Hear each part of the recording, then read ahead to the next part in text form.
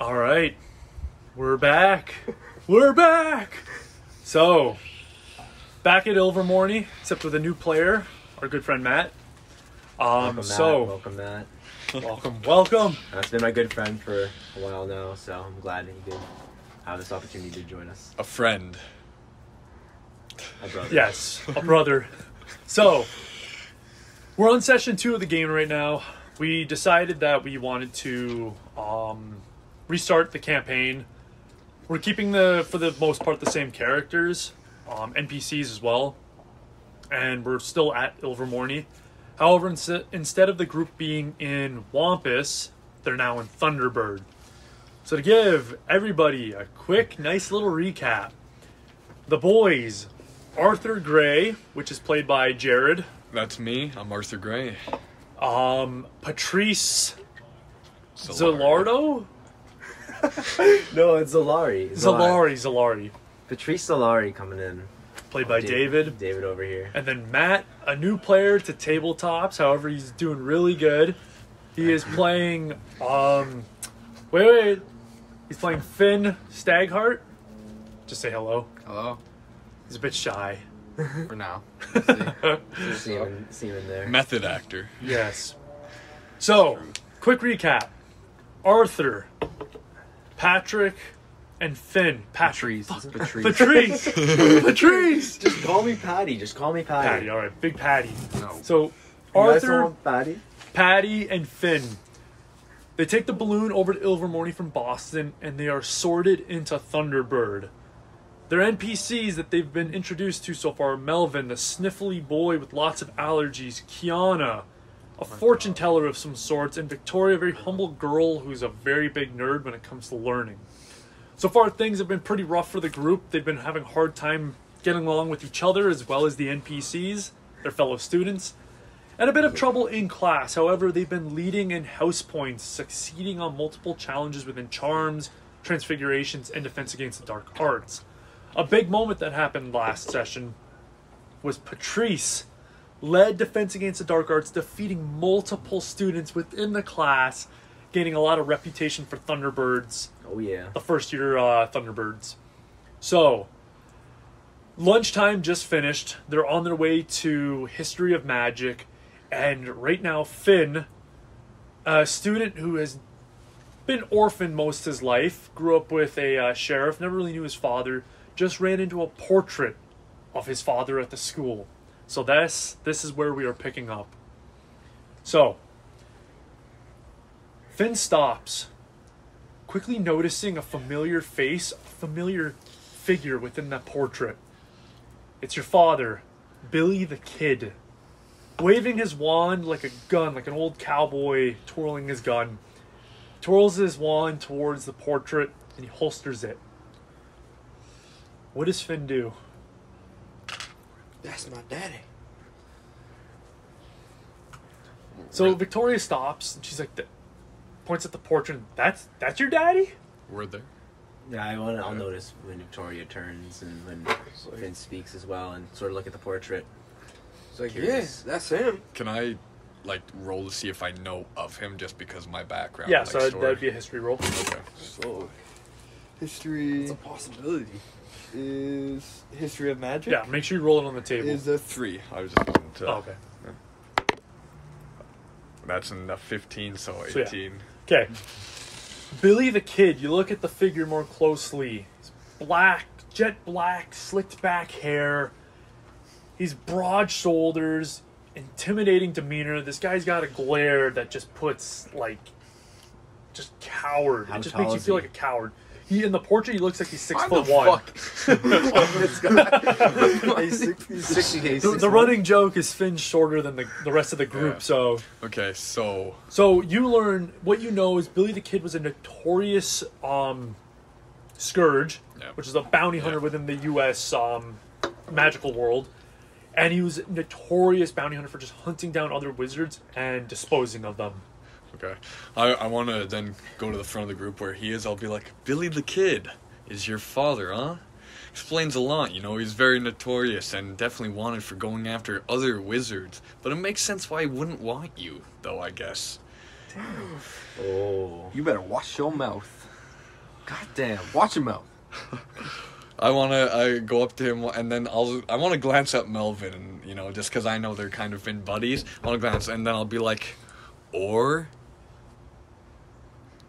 So Melvin kind of huffs back some tears. He's like, or you're gonna have to face Finn.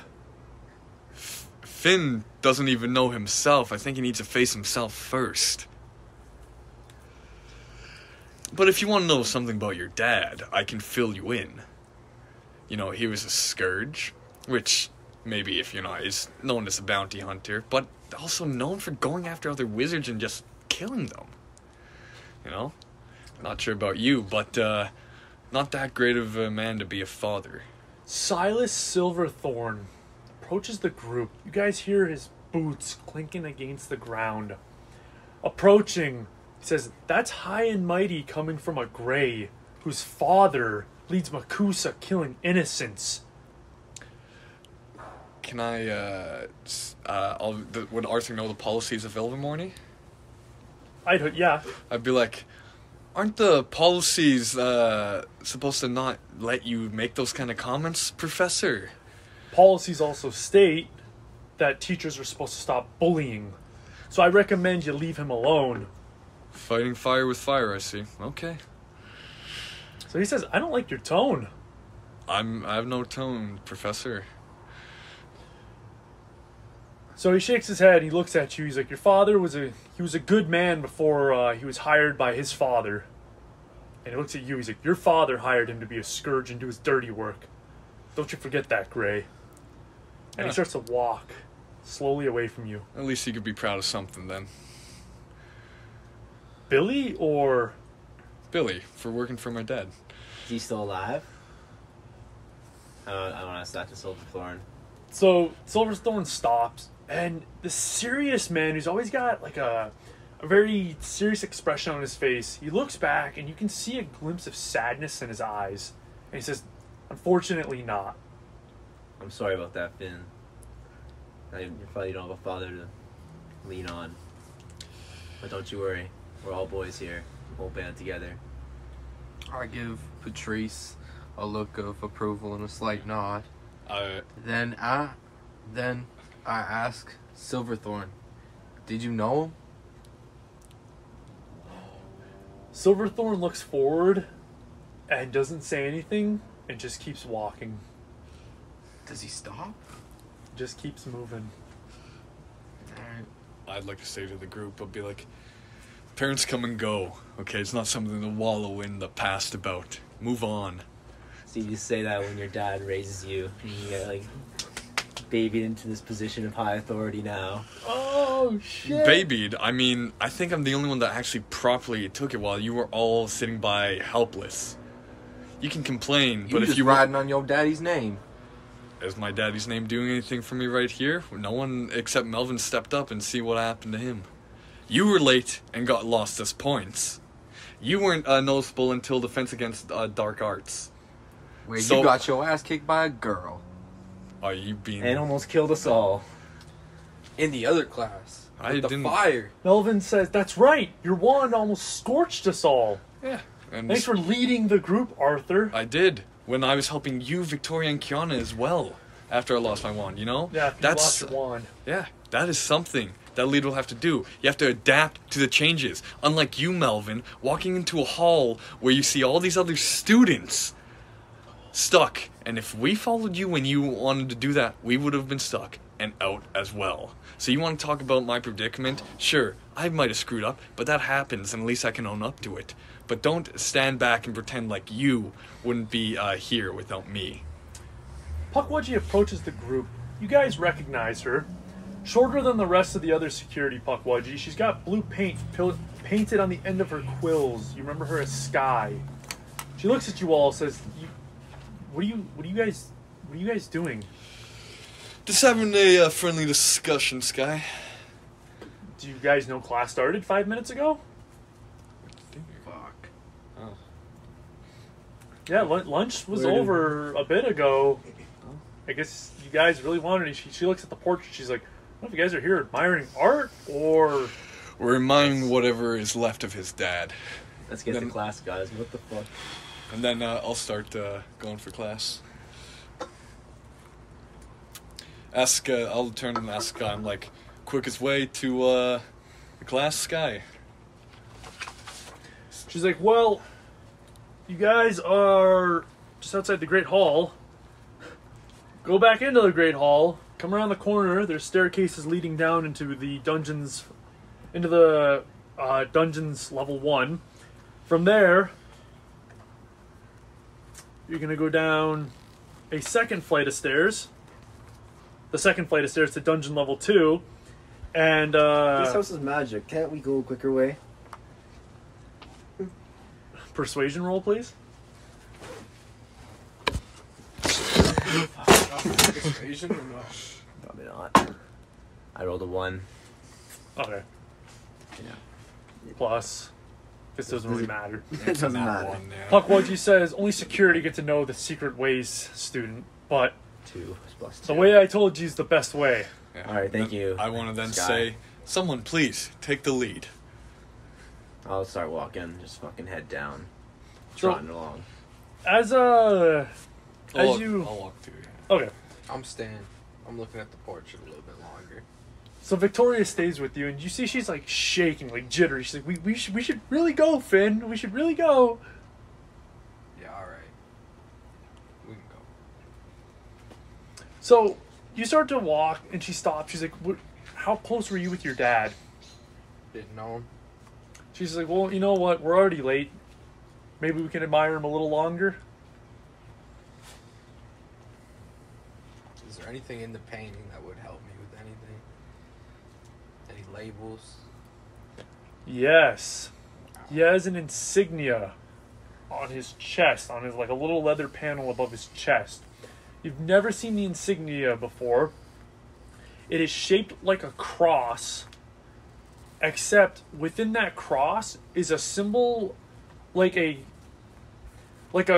cloud with 3 little puffs, but then it tails out like a teardrop. I just stare at that a little bit, try to take in the whole thing, and then we go. I thank her, and we go. So you and Victoria keep going, following behind I the remember that group. shit though.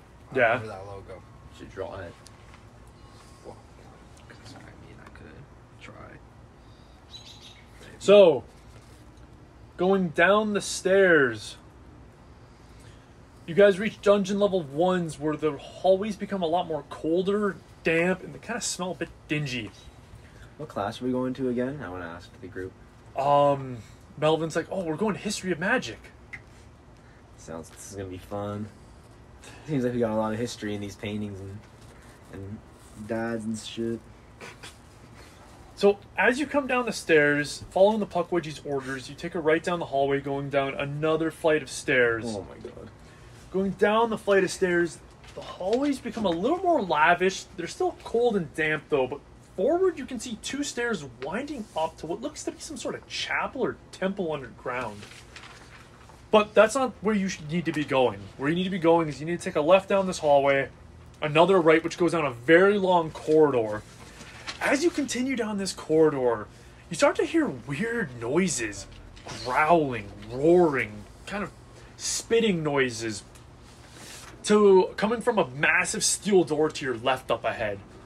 There's a sign on the door that reads, "Do not enter unless faculty," in big fiery red letters along the steel door. That's in the second dungeon, you said? Second level dungeon. So you hear these noises coming from this room. All of a sudden, the door swings open and out comes Ember Levert. Again, she's a woman with many scars on her face. Her hair is buzzed on the right side. Her long, raven black hair is combed over to the left side, tied into 2 ponytails. The buzz part of her head shows 3 deep red claw marks, while the right side of her lips have a vertical small gash, and a worm-like scar cuts horizontally across the bridge of her nose. She looks at the group, the Thunderbird students, says, What are you doing? Shouldn't you all be in class?" I want to just keep. I didn't stop. I want to just keep going. You for kept that, walking? yeah. Yeah, we're making our way to History of Magic. She said, good. So she turns around, walking into Finn and Victoria, but she just moves past you two. You guys continue to History of Magic when you enter into the classroom. The class itself is rectangular, however, only half of the classroom has desks set up. The other half has rows of tables with different objects, scrolls, or maps laid about. A big wooden oak desk is situated at the front of the room with the rest of the desks, with a chalkboard behind the desk that takes up the entirety of the wall behind the desk. That desk has a pile of books stacked to the ceiling, containing maps splayed along, books opened up. It's like a Jenga tower of books on this desk. It was behind the desk whose neck violently snaps towards you guys as you walk in. Finn has met her briefly. This is Professor Lau. She introduces herself. I see you guys are late. I've already introduced myself, but I will do it again. I'm Professor Lau. You see, she's an Asian woman with a very serious expression on her face. She wears circular glasses which rest perfectly at the tip of her nose. Her hair is patterned with gray around her bangs, but despite the age in her hair, her face does not show a single wrinkle.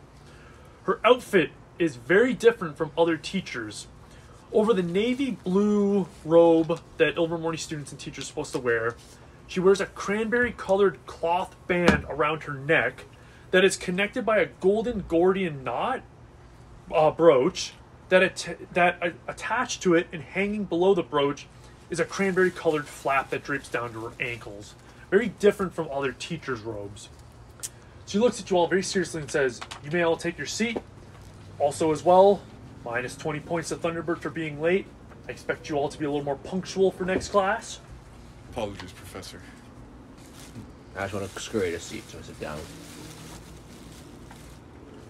So you all scurry to your seats. Minus 20. Okay.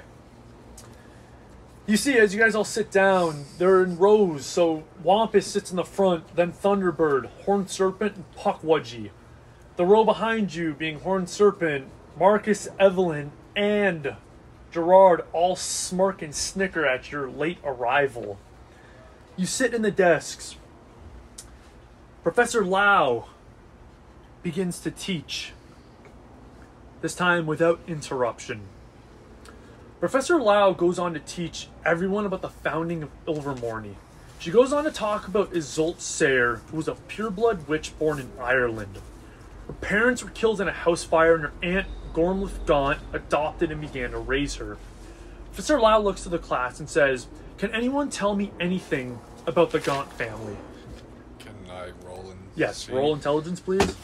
Intelligence? Yeah. Isolde is the headmistress, is what she was telling us, right? Not history of magic. Just Isolde, she was just saying, she's just telling you, Isolde is the headmistress, but she's just getting into the history of where she came from.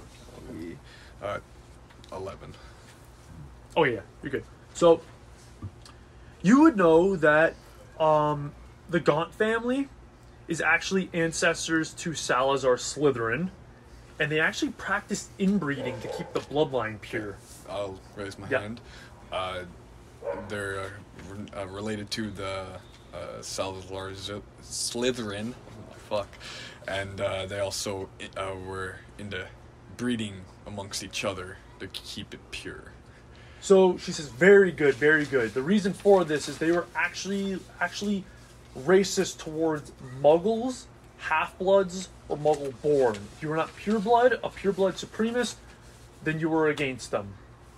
They very much believed in Salazar Slytherin's philosophy of pureblood wizards and witches. Can anybody... Oh, excuse me. So she asks another question. Can anybody tell me who Salazar Slytherin is? Can I roll again, I guess? Yeah. 6. Okay.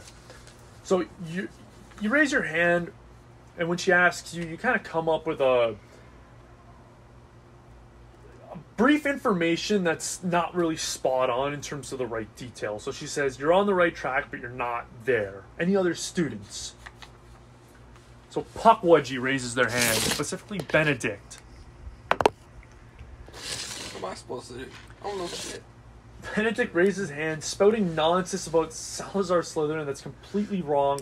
Professor Lau says, "Can I have someone who actually knows the answer, please?" I'm gonna roll. Okay. Quickly raise my hand. 19. You know, Salazar Slytherin was a powerful pureblood wizard who helped found the British Wizarding School of Hogwarts. So after saying that, Professor Lau says, "Very good job. Can anybody else answer the next question that's not in Thunderbird, please?" I say that every day. So, going on with my lecture, Gormleth Gaunt was a pureblood supremacist. She hated muggles, or rather no mages, for American terminology. If we are to use North American language... You should. Sorry, yeah. She hates no mages. I wrote that twice. She also hated anyone who sympathized or helped or chose to go near muggles, such as Isolde Sayer's parents. Gormleth murdered her sister and brother-in-law, taking Isolde and raising her to become a powerful witch. My next question, does anyone know how Isolde escaped from her aunt? So Horned Serpent hand raises. Specifically Evelyn. Very, posh and kind of arrogant. She speaks, she stole Gormleth's wand and fled to America by boarding the Mayflower. Everyone knows that. So Professor Lau nods. She's like, I hope everyone knows that. My next question is, why is Gormleth's wand so important? So no one raises their hand. So she's like, Thunderbird? Roll, I guess, yeah. Yeah, so Arthur's going to see if he can recall any info. +3, 14. Nice. You remember stories your dad told you Yeah. about Salazar Slytherin's wand and how Gormleth Gaunt, or how Isolde Sayer stole Gormleth's Gaunt, which was Salazar Slytherin's wand. Yeah. So after saying that to Professor Lau, she says, very good. For the participation today from Thunderbird, +5 points. Well done. Upon arrival in the New World, Isolde Sayer goes on to flee deep into the forests of Massachusetts. Here she meets a Puckwudgie about to be killed by a hide-behind. You guys will learn more about that in Magical Creatures, but for now I'm going to carry on with my lecture. Casting a curse, she saved the Puckwudgie and carried him back to her makeshift hut to nurse him. It was there that a deep friendship between Isolde and her new friend, William the Puckwudgie, was made. As you guys know, this friendship that started is what really spawned Puckwudgie being connected to Ilvermorny. As you guys have probably seen, there's lots of Puckwudgie within the hallways that act as Ilvermorny security. This Puckwudgie, William, would go on to show Isolde the many dangerous and friendly creatures of Mount Greylock, as well as the medicinal and poisonous herbs that grew. It was William's tour of Mount Greylock, though, and Isolde's recordings of these locations that would help Henry Remore, an intelligent but thieving wizard, hide his legendary magical artifacts. But we will discuss him more when we reach our modern wizard subject. So I just want to raise my hand. Yes. Is Henry Remore, he was alive when Isolde was alive as well? No, Henry Remore actually disappeared about 3 years ago. I raise my hand. He was a teacher here, and no one knows what happened to him. Yes, what do you want to say, Arthur? No, you just answered. I was just wondering, I'm like, does anyone know? But you then just said. Oh. Yeah. Yeah, no one really knows where he disappeared, why, or if he's even still alive. Was there a last known place he was at, or reasoning? The last known words were spoken to the headmistress, and he said he wanted to go check something out in the Brightwood, but he was never seen again after that.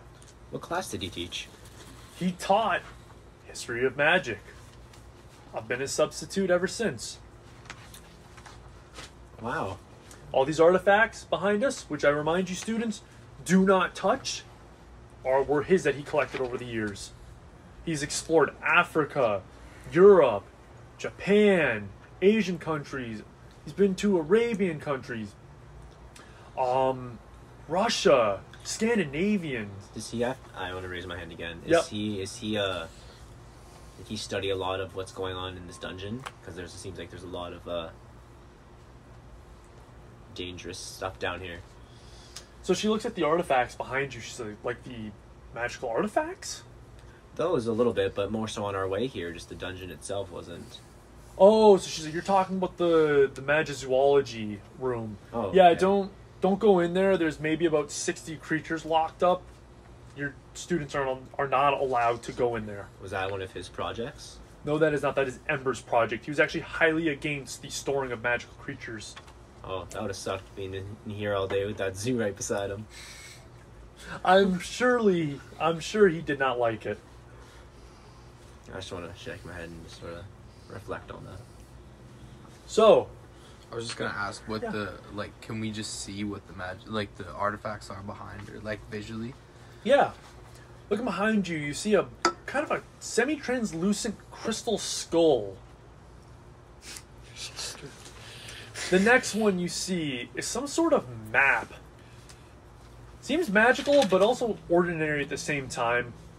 This map has what looks to be a map of the Brightwood. However, locations seem to flash. Depending, if you look at one location, it'll slowly materialize, and the other ones will dematerialize. The next one is a cutlass of some sort. It looks very rustic and old. It looks like if you hit it against stone, it would shatter into a million bits. The next one are bandages, which smell kind of gross and old, but they've also looks like they got blood on them.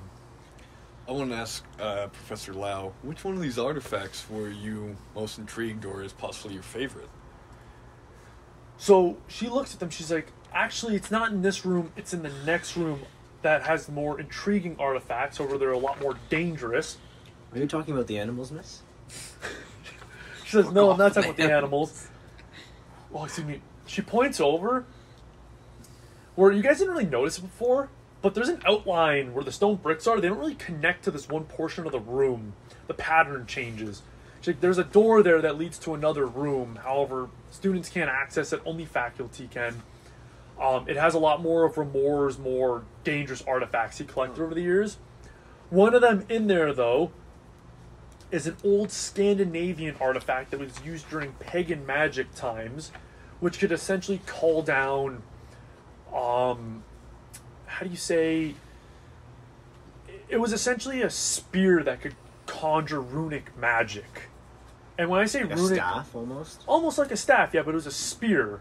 And essentially this spear, An Aghanim scepter, like fucking. kind of, yeah, kind of. So she says you could draw runes on this spear and it could harness magic. It was a very interesting artifact. But that's only one of the many few. I've been looking at that one. The crystal skull right there, I think it hides some sort of map inside, but I'm not really sure. I'm still trying to access it. But yeah. Any questions? Was that all the artifacts behind her? Just like the 3? Okay. There's another one. There's a small branch which looks like a wooden hand. She says that hand is some sort of prosthetic for a person. However, it's not recommended you wear it, as it shrinks you down into a young real boy. So I don't recommend putting that wooden hand on. Young real boy. Yeah, essentially, you just grow a lot smaller, and by smaller I mean like 2 feet tall. Yeah. Your body gets very stiff. I don't really understand the reason why he took this artifact or where he got it from, but if you hold it long enough, you will shrink. And you won't come back. Or... I'm not sure, and I'm not willing to test it. But in his notes, I read that in his research, he tested it on a muggle, and it did that. They never came back? I don't know if they grew back, but it said that during his time with them, they stayed as a 2 foot tall man who lost all facial hair. His voice receded back into a kind of a squeaky, more soft voice, as well as on top of it, the boy became more stiff in his movements, almost like a wooden doll. Professor, how come these items that we don't understand fully or that are possibly dangerous are just so kept around without more protection, if you don't mind me? Because as a wizard and an aspiring witch and wizards, you all need to understand how dangerous but incredibly useful understanding these magical artifacts are to our history and to our current modern day society. Look at the indigenous tribes of the magical world. They use many different magics that we're not fully understanding yet, as well as artifacts that we're still wrapping our heads around. The Sasquatch can cast magic without using wands, something that African tribes, very few African tribes can do. So we're still... I just want to say my character shakes her head when she says that stuff. I'm not saying... Oh, with the Sasquatch? Okay. So Professor Lau looks at the time, she's like, wow, an hour flew by that quick? Holy. You guys have been very great. I'm going to let you out 5 minutes early so you can make your way to your next class. Professor, before we leave so early, I just have a quick question. Will we be learning about Billy the Kid at all? So, she kind of squints at you. She's like, Billy the Kid, why would you want to know about him? Oh, we just passed by a painting. When reason we were late is because we found out Billy the Kid is Finn. What did you say, Kiana? Stagerhart's father. So Professor Lau looks over, seeing that Finn looks slightly uncomfortable, and she says, "We'll be talking lots about Billy the Kid eventually when we get to our modern wizard subject, and we'll also be going into details about your father and his atrocities against the Sasquatches." Do you have any books on my mom? She's like, "I don't. Who's your mom?" My mother. Her name is Carissa. She's a witch who flies around in the Rockies. She went to Beaubaton, but came across to America 10 so years ago. But she just lives on the West Coast, on the other side of the Rockies mostly. The name doesn't sound familiar. Is there any creative or historical things she's done for Wizarding Society? No, I know she likes to help people out, though. She's really into being a healer. I think that was her practice, and she enjoyed the outdoors as well. So she spent a lot of time in the mountains. Benedict speaks up. He's like, "I've heard of your mother. My father's worked with her before." Oh, Benedict, really? I haven't met my mother too much. She's been away when I was growing up, but maybe we could be. I wonder how close they were. So he's like, "I think they're really close, but I'm the same. I didn't really know my dad that much. Life of a healer, right?" Yeah, they're always moving around. So Professor Lau says, "Arthur, I can see you really want to say something right now. What do you speak your mind?" No, it's just interesting. It seems like a lot of the professors here are against my father and are so ready to speak so openly about their feelings towards it to us young, impressionable students. We will be speaking unbiasedly about history, about the good and the bad. Your father did indeed commit atrocities against the Sasquatch. However, justifiable they were. They were indeed. He was protecting the magical community. And that is undeniable. Yeah, I just want, before I leave class, I want to say, and make sure we get the history of the atrocity the Sasquatches did as well, and then I just leave the class. When is this a Sasquatch for our unit? So, Professor Lau says, we'll be covering the Sasquatch rebellion that's been ongoing for the last 10 years, probably in a couple weeks from now. Wow, I just want to sort of think how much my mother's been involved with that. Just sort of walk away. Oh. So, as you guys get up, leaving your class, leaving History of Magic behind, Ayana runs up to you guys and says, how'd you guys like the class? Yeah, sort of embarrassing coming down late, but I found it interesting. I guess we're going to learn a lot about each other. So Sushina steps forward, very shy Asian girl. She kind of holds her hands in front of her, kind of poking her fingers together. You see her long black hair kind of drapes over her eyes. She's very close up. She's like, "Oh, I really enjoyed the subject as well. I thought it was interesting."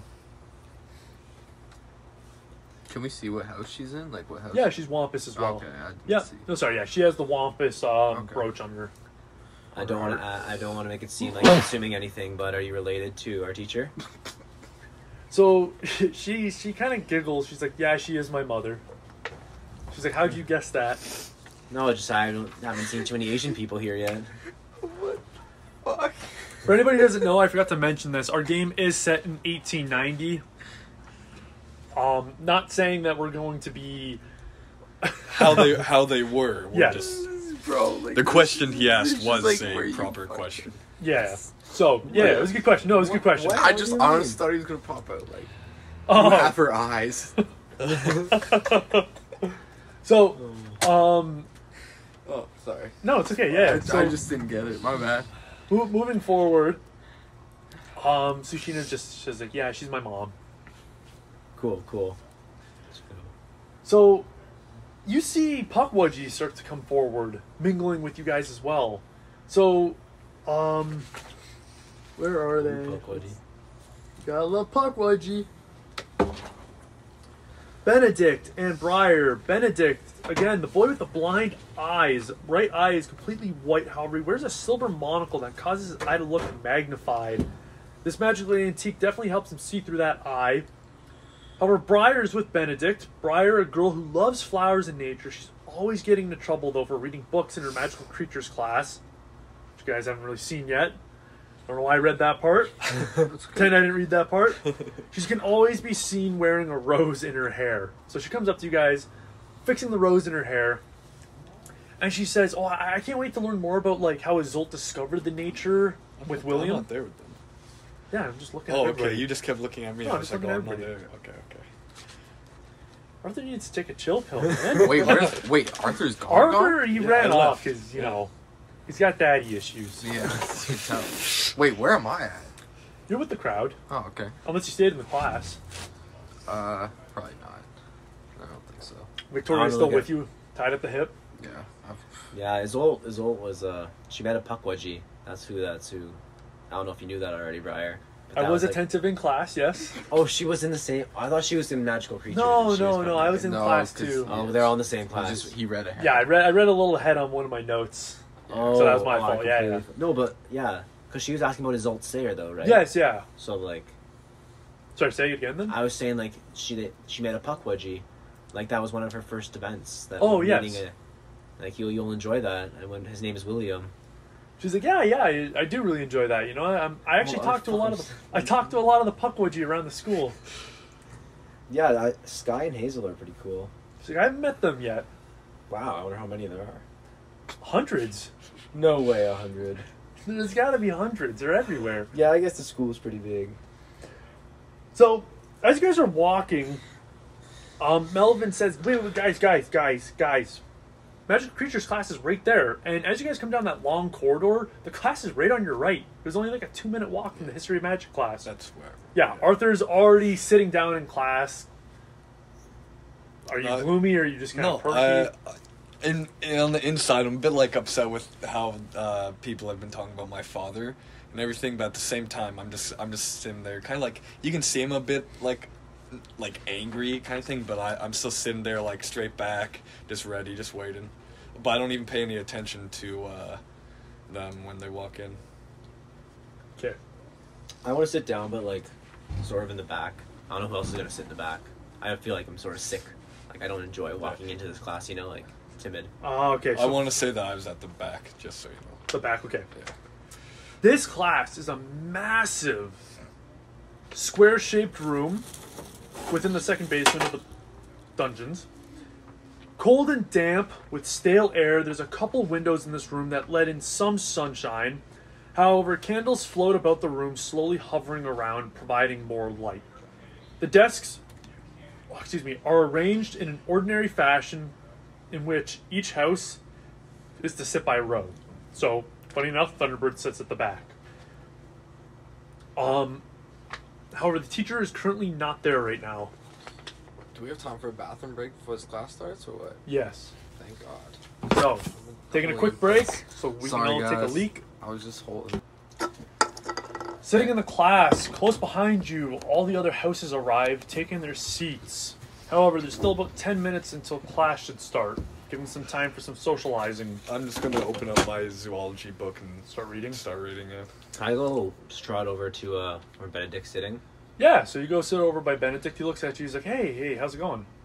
I just want to ask him, like, so did you know your mom then as well, or were you an orphan? No, I knew my mom stayed with me. She pretty much raised me while my dad was gone. I don't ask, like, exactly where are you from, Benjamin? Like, where? Benedict. Benedict. It's okay. He says, I'm from Alberta. Oh, really? Yeah, where are you from? I'm from southern Alberta as well. So he's like, no way. I was from the town of Lethbridge, but sometimes we just kept it low key. With me and my pops up in the forest, just closer to the Rockies, you know, a little bit more west. Oh, okay, interesting. I can't believe we were so close. How Yeah. did you get over to Boston? My dad has some connections back in Boston, and one of them just took me over one night. It was sort of like I was just sleeping on the back of a rod. Very cool. I've flown before though with my mom, so I don't know why I didn't know where I was going. Oh, okay. My mom actually flew me to Ilvermorny on her broom. Oh, that's I know. an adorable thing of her. I wish my mom could have done the same. So, you guys kind of share some memories, enjoying a nice moment. Briar and, I want to say my character flashbacked a little bit. what does he flashback to? My mother. Your mother as they talk? Yeah.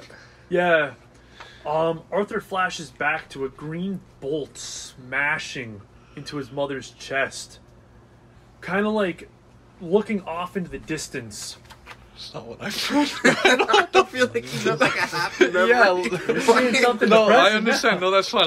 I'll just be like, yeah, just sitting there while I'm reading the book, and just as I'm doing that, I'll add this in. Just conveniently flip to the Sasquatch page, and just like I want to say, I grab like my Oh, your pen. the pen, and just fucking like now I'm visibly just like Oh, enraged? Okay. little like watery eye kind of thing, but looking down like fucking. Yeah. So, Kiana, she puts her hand on your shoulder, and when you look over at her, you see her eyes are different. They're almost grayed out. And then the color comes back, the hazel color comes back to her eyes. She looks at you and says, it's not your fault. I'm gonna stand up, immediately push her hand. I'm like, don't ever touch me, or look into my head or anything like that. You understand? Holy shit, do an intimidation roll.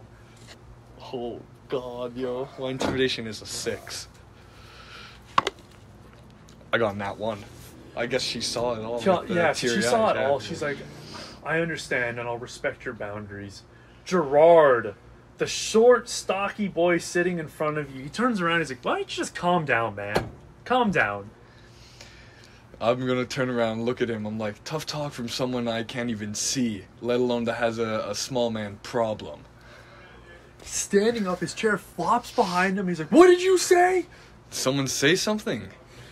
And I'm gonna sit back down in my chair. I want to quickly turn to Benedict and be like, I don't know why our class always beefs around kids. Dude, he just crossed me when I'm fucking livid right now. You fucking asshole. Well, I should have asked you, what kind of memories are you in? Instead of assuming. You're watching your mom die. We're just like flashback. I was like, okay, and then you're like green ball. I was just like, oh shit. but yeah, dude, Yeah, it anyways. works. See, that's what I was Nothing like figuring the PTSD backstory flashback was. in the middle of class. Yeah. But like, I didn't know for You don't know certain. fucking shit. Now I still don't know in the game. I just Yeah. in real life I was like speculating. Ember walks in amidst this chaotic uproar. In a minute, she walks in, everyone takes their seat and goes quiet.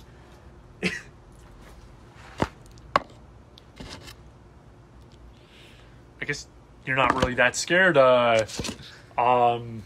Patrice isn't really that nervous. Does he want to take a seat right away, or?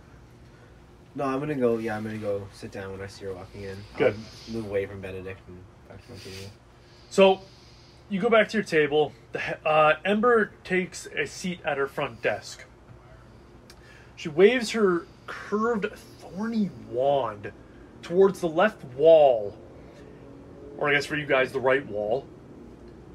And all of a sudden the stone wall begins to dematerialize, showing an invisible barrier leading to another room where there's a cage set up, a large cage with a cloth draped over it. Ember sits back up, looking at a sheet of paper. She puts it down. She says, "All right, I will be teaching your class today. This is magical creatures. A little bit about me. I am a hunter. I've hunted every single creature in the U.S. I know how to hunt them to perfection. I know weaknesses as well as strengths, and this is what this class will be about. You will learn how to survive against these creatures." I wanted to just raise my hand. Why not do we try to live with them instead of against them? So she says, "Okay, tell me, how do you live with a hide behind, or a swarm of doxy, or a tealget?" I'm not saying you have to be friends with all of them, but some of them maybe. You say you hunt every creature. I feel like some of them probably could have been good. So she walks towards your table, leaning towards your face, her scars closer now. Disgusting. They're like, literally like worms embedded in her skin. That's how deep and gross these scars are. She gets really close to you, her eyes glaring into your soul. She says, "What do you know about the way these magical creatures are?" I don't know much, but I feel like we have a real bond with them that I think we could use instead of having to destroy every time you kill one. Ayana speaks up and says, "I agree. We should be learning to live with them. That's what my tribe strives to do." Ember stands up. She's like, "How many others in the class believe we should be living with these magical creatures?" I'm gonna raise my hand, Okay. and then I'm gonna ask, how'd you get the scars? So she looks at you and says, "Which one? Which scar are you talking about?" All of them. I just want to know which creatures are dangerous. The only creature I never captured or killed, it's one I still every year try to hunt, is the horned serpent that hides in the Brightwood canals. Aside from that, I got the one on my lip from a hide behind. Barely grazed me, but the bugger got me nonetheless. What was the woods called? Brightwood. Brightwood. Okay. Thank you. I knew it was the same one. The other one was from the first time I hunted a tealget when I was a third-year student. Its antlers caught me on the side of my head, grazing me across the face, cutting my nose. Sorry, what was it called? A tealget. Tealget. And hide behind. Okay. Hide behind was the lip. Sorry? You said the hide behind. Yeah, hit lip, the yeah. lip, and then the tealget got the fucking side. Yes, and then she lifts up the other side of her hair where her raven black hair is draped down. She lifts it up, and you see she's missing her ear.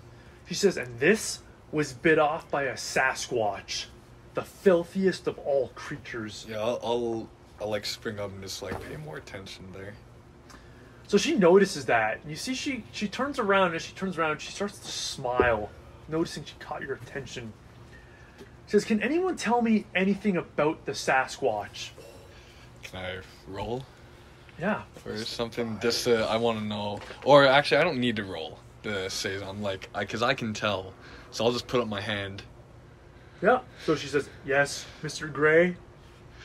I can tell you that they are just animals, and without cause, will take everything. Can I roll to and rebuttal him as well after? I just want to say, I'm just like, and do not take what they say as truth, as they are known also to work with other wizards. Very good, Mr. Gray. So you want to rebuttal? Roll intelligence, good sir. Actually, what's magical creatures under? Is that wisdom? That's wisdom, I think. Yeah. So yeah, But- roll magical creatures. Plus, he has that -5. Yes. Dirty. Because of your groundskeeper. 15 plus Dirty. plus 8 too. Rebuttal. Sasquatch are not. They're actually pacifists. They don't believe in fighting and killing. They're herbalists. What is it called when you're you only eat freaking Herbivore. herbivore? Thank you. They're herbivores. They don't believe in war. They're pacifists, but they want to be seen. They don't want to hide from Muggles. They want to be seen by them, which means it threatens magical society. That's why they're so hunted, because of that belief. To rebuttal, though, Yeah. they're not dangerous creatures. Yeah. And wizards work with them because of their kind nature and their intellect, as they're able to cast without using wands. So he rebutted that against me, or you? I was going to say at the end of it as well, what did I want to turn to Miss Ember and be like, I don't know what you could have done to get to Sasquatch to make him or her give you those scars. But I think Continue. I don't know what position you got yourself in or what war you've been fighting.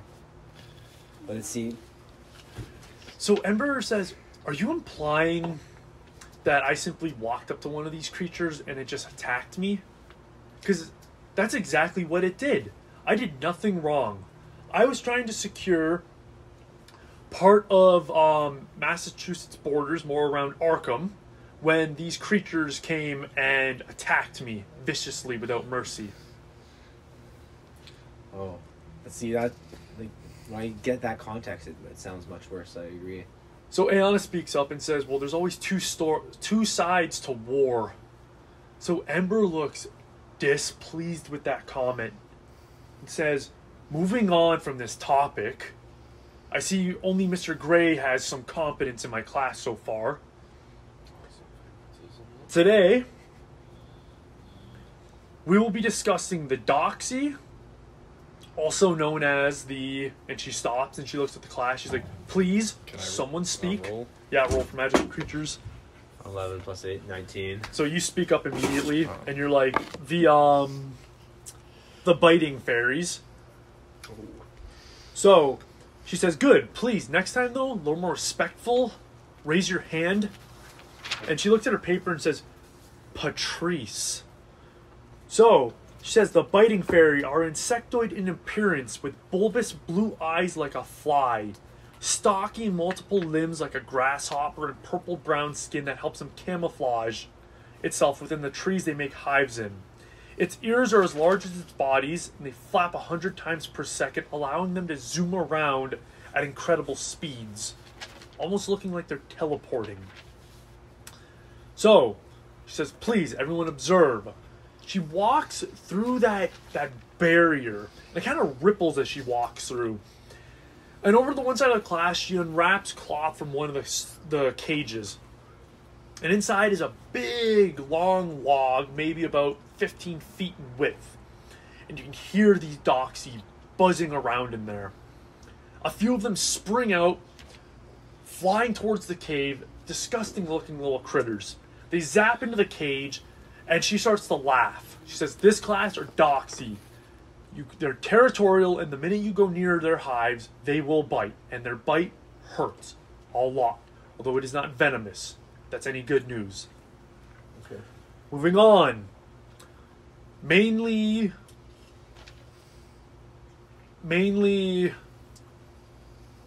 present within the Brightwood, although very few have been reported to see these creatures, are the Chanotila, originally seen by the indigenous tribe within the Massachusetts.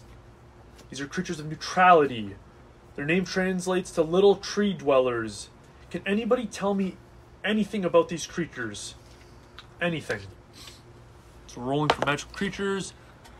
Yeah, I got an 8. Plus. That's it. Oh, okay, yeah, okay. That was a 7 plus Aeon is 5, so she got it. So Aeona speaks up. She's like, the Chanotila are considered messengers who warn travelers of danger. So Ember doesn't say good or bad. She just carries on, ignoring Aeona's proper answer.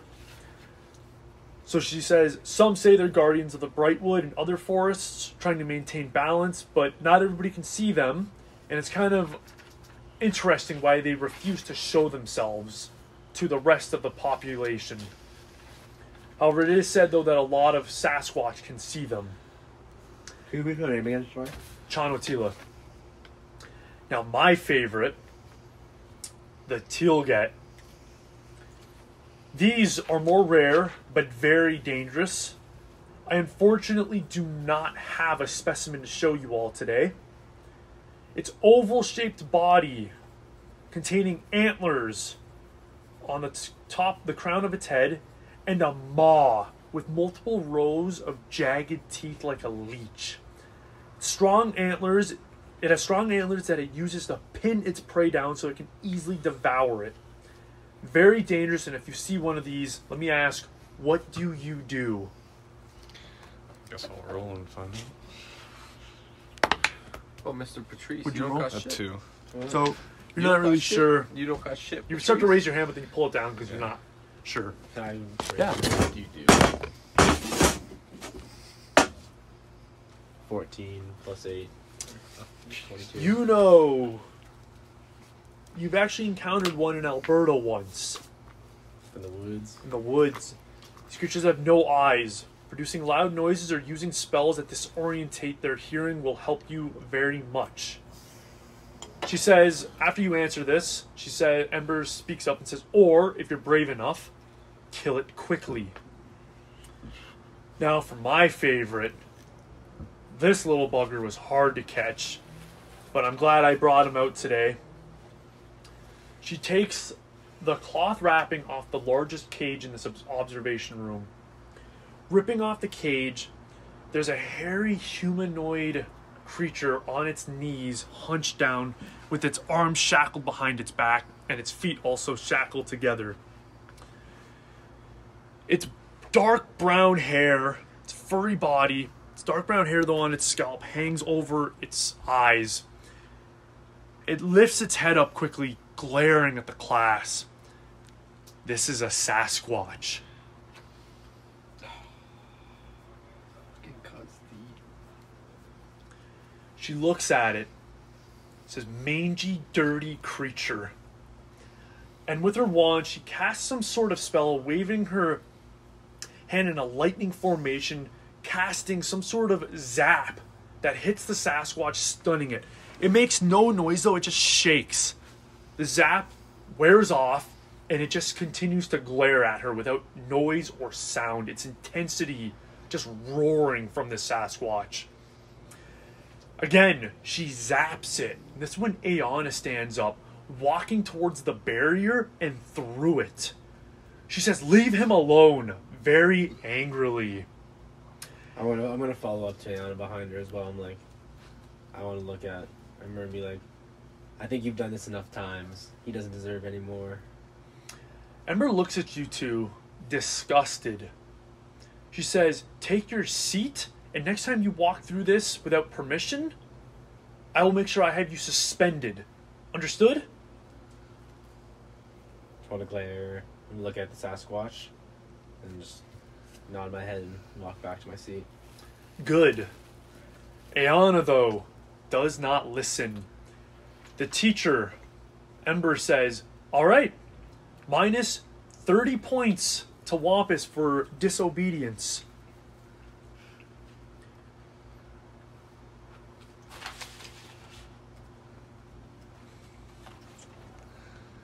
So, Aeona, after hearing that, Rupert gets up, walking his way over, grabs Aeona and says, listen, just sit down for now, we'll figure it out after. Aeona, though, angrily, stubbornly submits and goes and sits down. Ember, coming back into the room, waving her wand to where the wall reseals back into stone brick. She says, I'm very disappointed in you all. Do you know what these creatures are doing to our world right now? They are waging war with us. If it wasn't for Arthur's father, they probably would have won by now. Why are they inflicting war? I just want to say right now at this moment I'm holding I had my hands in my pocket just holding like that little stopwatch of mine. Okay. Because they're engaged in war with us because we don't want them to show themselves to the no-mages, but they want to. And that threatens us. And if the no-mages fully have evidence that magical creatures exist, that means magic exists, which is going to cause another Salem witch hunt. I want to slowly put my hand up So she looks at you, and ask waves them, her hand. and I'll be like, What's the most efficient way of taking out a Sasquatch? So she says, a curse you guys will learn in your 6th year, Avada Kedavra. With that, the clock lets out a bell, a ringing noise. She looks up, she says, I guess class is done. You're all dismissed. Next time, bring better attitudes into my class.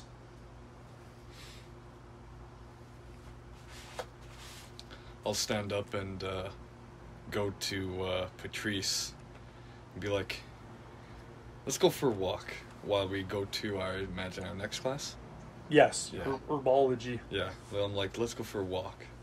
Let's walk together to herbology. I'll say, I'm excited for that class. Maybe it's going to be a bit more uplifting than this one. Well, seems that there's a lot of different opinions. I can say from my perspective, I disagree with you. I just don't think it's ever good to see so much suffering in a place where we should be growing, if you know what I mean. Suffering should be seen from both sides. I don't know. Like Ayana said, there is 2 sides of the story, and I've only heard one, so I'd like to get the other as well. Seemed like you and Ayana only cared for one. I cared for us as well, but I also know that regardless of what those no-magers see, I should be a wizard of a higher power and never be outsmarted by them. I've seen many higher power wizards. A lot of them are on the side with me and my father. One family in particular, though, was on the wrong side, but they're not with us. Whose family wasn't on the wrong side? The Brights. Do you want to explain who the Brights are? Or is that too much No, time for the class? Well, we're walking to class. You're walking to your next class, yeah. And I'll be like, they're traitors, that's what they are. What is Finn doing? Like, this whole time, I've just been in my head. Like, what the fuck is going on? Like, I mean, obviously, there's, like... So much. You can't ignore what happened last night, so I'm just, like... True. Obviously, I'm taking it all in. I'm just listening. I see this guy's clearly getting worked up over the Sasquatch, so is he. So I'm just taking it all in. Okay. We'll see what happens in a bit. You know. Has there been any attempts, like, I know your father is obviously set out to kill the Sasquatch, I say as we were walking. See, Has there been any attempts to try to make amends with them or negotiate that's a reasonable means to end the conflict? That's what everyone has so confused. My father isn't killing them for no reason, or what you say. They're... What's your passive perception? 13. Okay. David, as you're talking to Arthur, feel something slip into your pocket and Ayana walks past you. Anyways, continue, sorry. What the fuck did I say again? Yeah, I've... You're talking about the Brights. If there's any negotiation, I said. Oh, Did yeah. I see it? You want to roll for perception? What's your passive perception, actually? 14. No, you don't see it. Rolled a nice 20. Yeah, so... What? She rolled a 20. Yeah, Oh, bullshit. shit. She's fucking stealthy. BS. Anyways, yeah, I was saying... Did you just say BS? Can I finish what I'm trying to Did say? you just say BS? Yeah. Trust my fucking rolls? We all know. Sorry, We all I said know. that totally. We all know your motives. But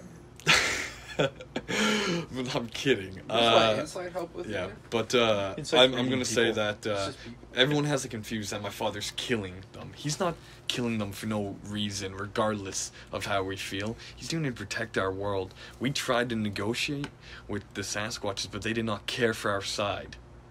They do not care for our kind. So we have to do what we have to do until we can come to an agreement. But until then, we can't just let them run a tyranny. I just want to say, like, acknowledge the point you made and just say, all right, like, I see. Am I I don't know. anywhere near them? Yeah. Do you want to be right behind them, or? I don't know. I was just asking. Yeah, sure. Yeah, you're near them. I'm just gonna say to Arthur, seems like your dad's telling you some pretty gnarly bedtime stories. Well, as much as I understand what you're saying, at least one, I had my dad there, and you just found out, your dad was who he was. And secondly, no, I actually have first-hand experience. Unlike you being lost and having no purpose. You've seen a Sasquatch? I have. And you live to sell it too. Am I not here right now? So why do you hate it? I have my reasons. Did you see Yeah, him it die? seems like a lot of making stuff up. I'm obviously using my insight to tell that he's a little bitch. Little bitch is incorrect. He is telling the truth. He has seen a Sasquatch. I want to look at him and No. say, has he died? Have you seen it die in front of you? I've seen what the worst can come from a Sasquatch and You what get- they're capable of. It doesn't get much worse than what that we saw in just that last class, that's for sure. Then you have a lot that I hope you don't have to see. And that right there, I want to just make it. That was the one time you saw like there wasn't like an asshole tone or anything. Like I was being sincere. Like the one time you guys have now seen Arthur be sincere and everything. There is with that. Nope. I just want to be in accordance. Cool. Kiana, Victoria, Melvin, all quiet, all shocked by what they just heard. I want to say that are we almost to class or how much farther to class? Did anyone see that Kiana shit or not? When she touched him? When she gave me the note? Yeah, you guys would have. Oh. Yeah. So I obviously know something's up. I want to like now drop back from being with him and go to Kiana and just kind of like lightly like just grab her here and like not like in her leg but like her Oh, shoulder. okay. I was Yeah. like, oh, you can do that with my knee. I want to grab her knee. No, but and just when if she like looks back, just be like, no, hold back a little bit, like stay behind the crowd, kind of thing. I want when we turn around too, because I'm assuming we're like at the front or we at the back. You're at the front of the crowd right now. When we turn back, I wanted to ask the class too. Like, do you guys have opinions on the magical creatures? Yeah, majority of the students say they don't agree with the discrimination towards the Sasquatch. Even Evelyn disagrees with it. So, Okay. That's the bitch from. One Yeah. serpent. Gotcha.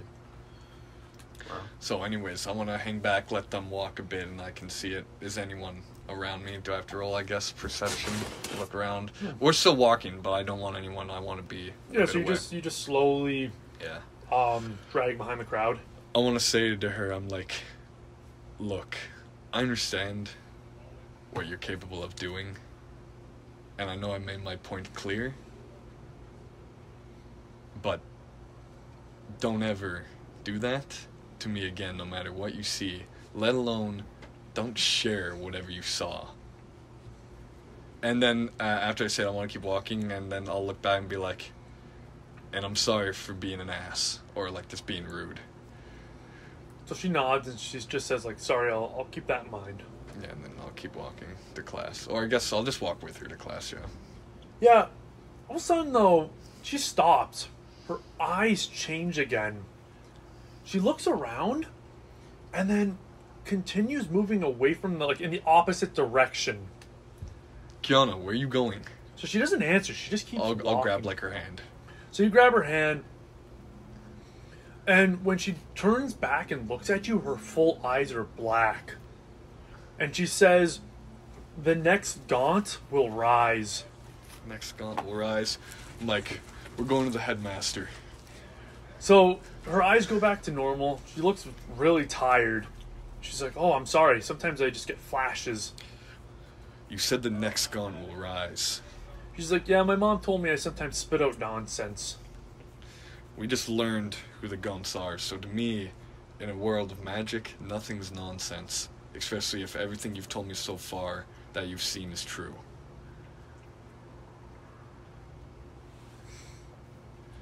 So Kiana says, "But should we really go to the headmistress for this?" Who else will we go to? So she shrugged. She's like, "I don't know. Maybe just like a nurse?" What did you see? I want to look at her in the eyes. I'm like, just because someone tells you something's bullshit does not mean you're crazy. Wow. So Pukwudgie approaches, says, "Students, please make your way, continue towards class." Pukwudgie. She saw something very bad. What is something who would be the appropriate person to tell? So he looks at her and says, "What did you see?" I can't share that. So she looks at him and says, "I just had like a weird flash. I'm fine." So the Pukwudgie says, "If you're fine, please make your way to class." What do you know of the Gaunts, Pukwudgie? So the Pukwudgie shrugs and says, "I don't know, it's a name? Gaunt, like they're hunched over?" I'll keep walking with Kiana and be like, you guys need work. And then we'll keep going. As we're walking with Kiana, Damn. I'll be like, it's not nonsense, Kiana. And do you While have they're these... behind, we obviously notice they're gone, right? Yes. Like, Yeah. can I follow? Them? Yeah. Yeah. So you want to roll like stealthily or just openly? Yeah, I could just go open. Okay. So you Actually- go. I want to say that I also looked around to make sure no one was like hanging Maybe back I'll go or stealth. anything. Fuck too. it. Okay, roll. Worst case. You have to roll higher than his. What's your passive That's perception? passive, even if I'm literally looking. I don't Yeah, even because know. you're not Is gonna there be a point of constantly going looking, stealth? right? That's what I was, Like, I what's was the making point of sure going because stealth? I was being Actually, But- no so- point. No point going stealth. I'm going straight for it. So the way it can be explained is that yeah, I'm just you walking might have straight up. looked around for a moment, but we're past that moment now. It's like a little Oh, further in the Yeah, future. Okay, like I I- mean, like you guys step back and then like you You talk guys to her, and notice. then it's like obviously okay, like Okay. this dude that's clearly been in the foreground of everything is now not here. It's like okay, that's all. I'm just gonna follow. Yeah. Yeah. So you go back, you see Arthur's talking to Kiana. Kiana just looks like she's a bit woozy, Yeah. but they're walking towards you. Oh, they're walking towards me. They're now? walking back to class now. Oh, okay. Yeah, I'm gonna say to Finn, I'm gonna take her to the nurse. She got very dizzy, but I'm not gonna disclose anything to her. I'm like, Kiana, let's get you to the nurse. Okay, so obviously my persuasion? passive insight. Like, So if Matt went, my passive insight is 18. I can Oh tell yeah. you So yeah, bullshitting. she's not bullshitting. She's fine. Yeah, and then he's obviously lying, I'm About- I'm not lying. saying that she got a little dizzy, like you know. Well, she is. She does look a bit woozy, like she was dizzy, but she's fine now. So you can see that like Arthur's just trying to be caring by taking her to the nurse, Yeah, but she's definitely fine. but obviously, wouldn't the insight say there's something more there though? No, would that not say? Is there another ulterior motive? No, Or, like Arthur my- or Kiana? Like just the fact that he's covering up the fact she had a vision. Oh yes, Like, that is a you good would point. say- like if he's just like, oh, she's just a little dizzy, we're taking Yeah. her to the nurse. You'd be like, no, that's No. bullshit. Yeah, so why is she dizzy? Yeah, So yeah, you're yeah. even though he says she's dizzy in your head, you're like, well, okay, but why is she dizzy? Yeah, what happened? So Kiana speaks up. She's like, I just had a vision. And Kiana, what you saw, you do not pass around. So Kiana looks at you. She's like, who allowed you to dictate what I can and can't say? When it's something like this, Kiana, you want to say it's nonsense, but who knows what it could spark? Gee, these are our family, our new family. That we've known for a day. Well, I only if it's know you nonsense, for a why day. can't she Yes, just but say trust my knowledge from where I come from. Okay, You do a well, persuasion where you roll. come from, where you come from. Whoa, whoa. If you're saying it's nonsense, why can't she just say it? That's If why- it doesn't make sense, why can't she just say it? If it's nothing. 12.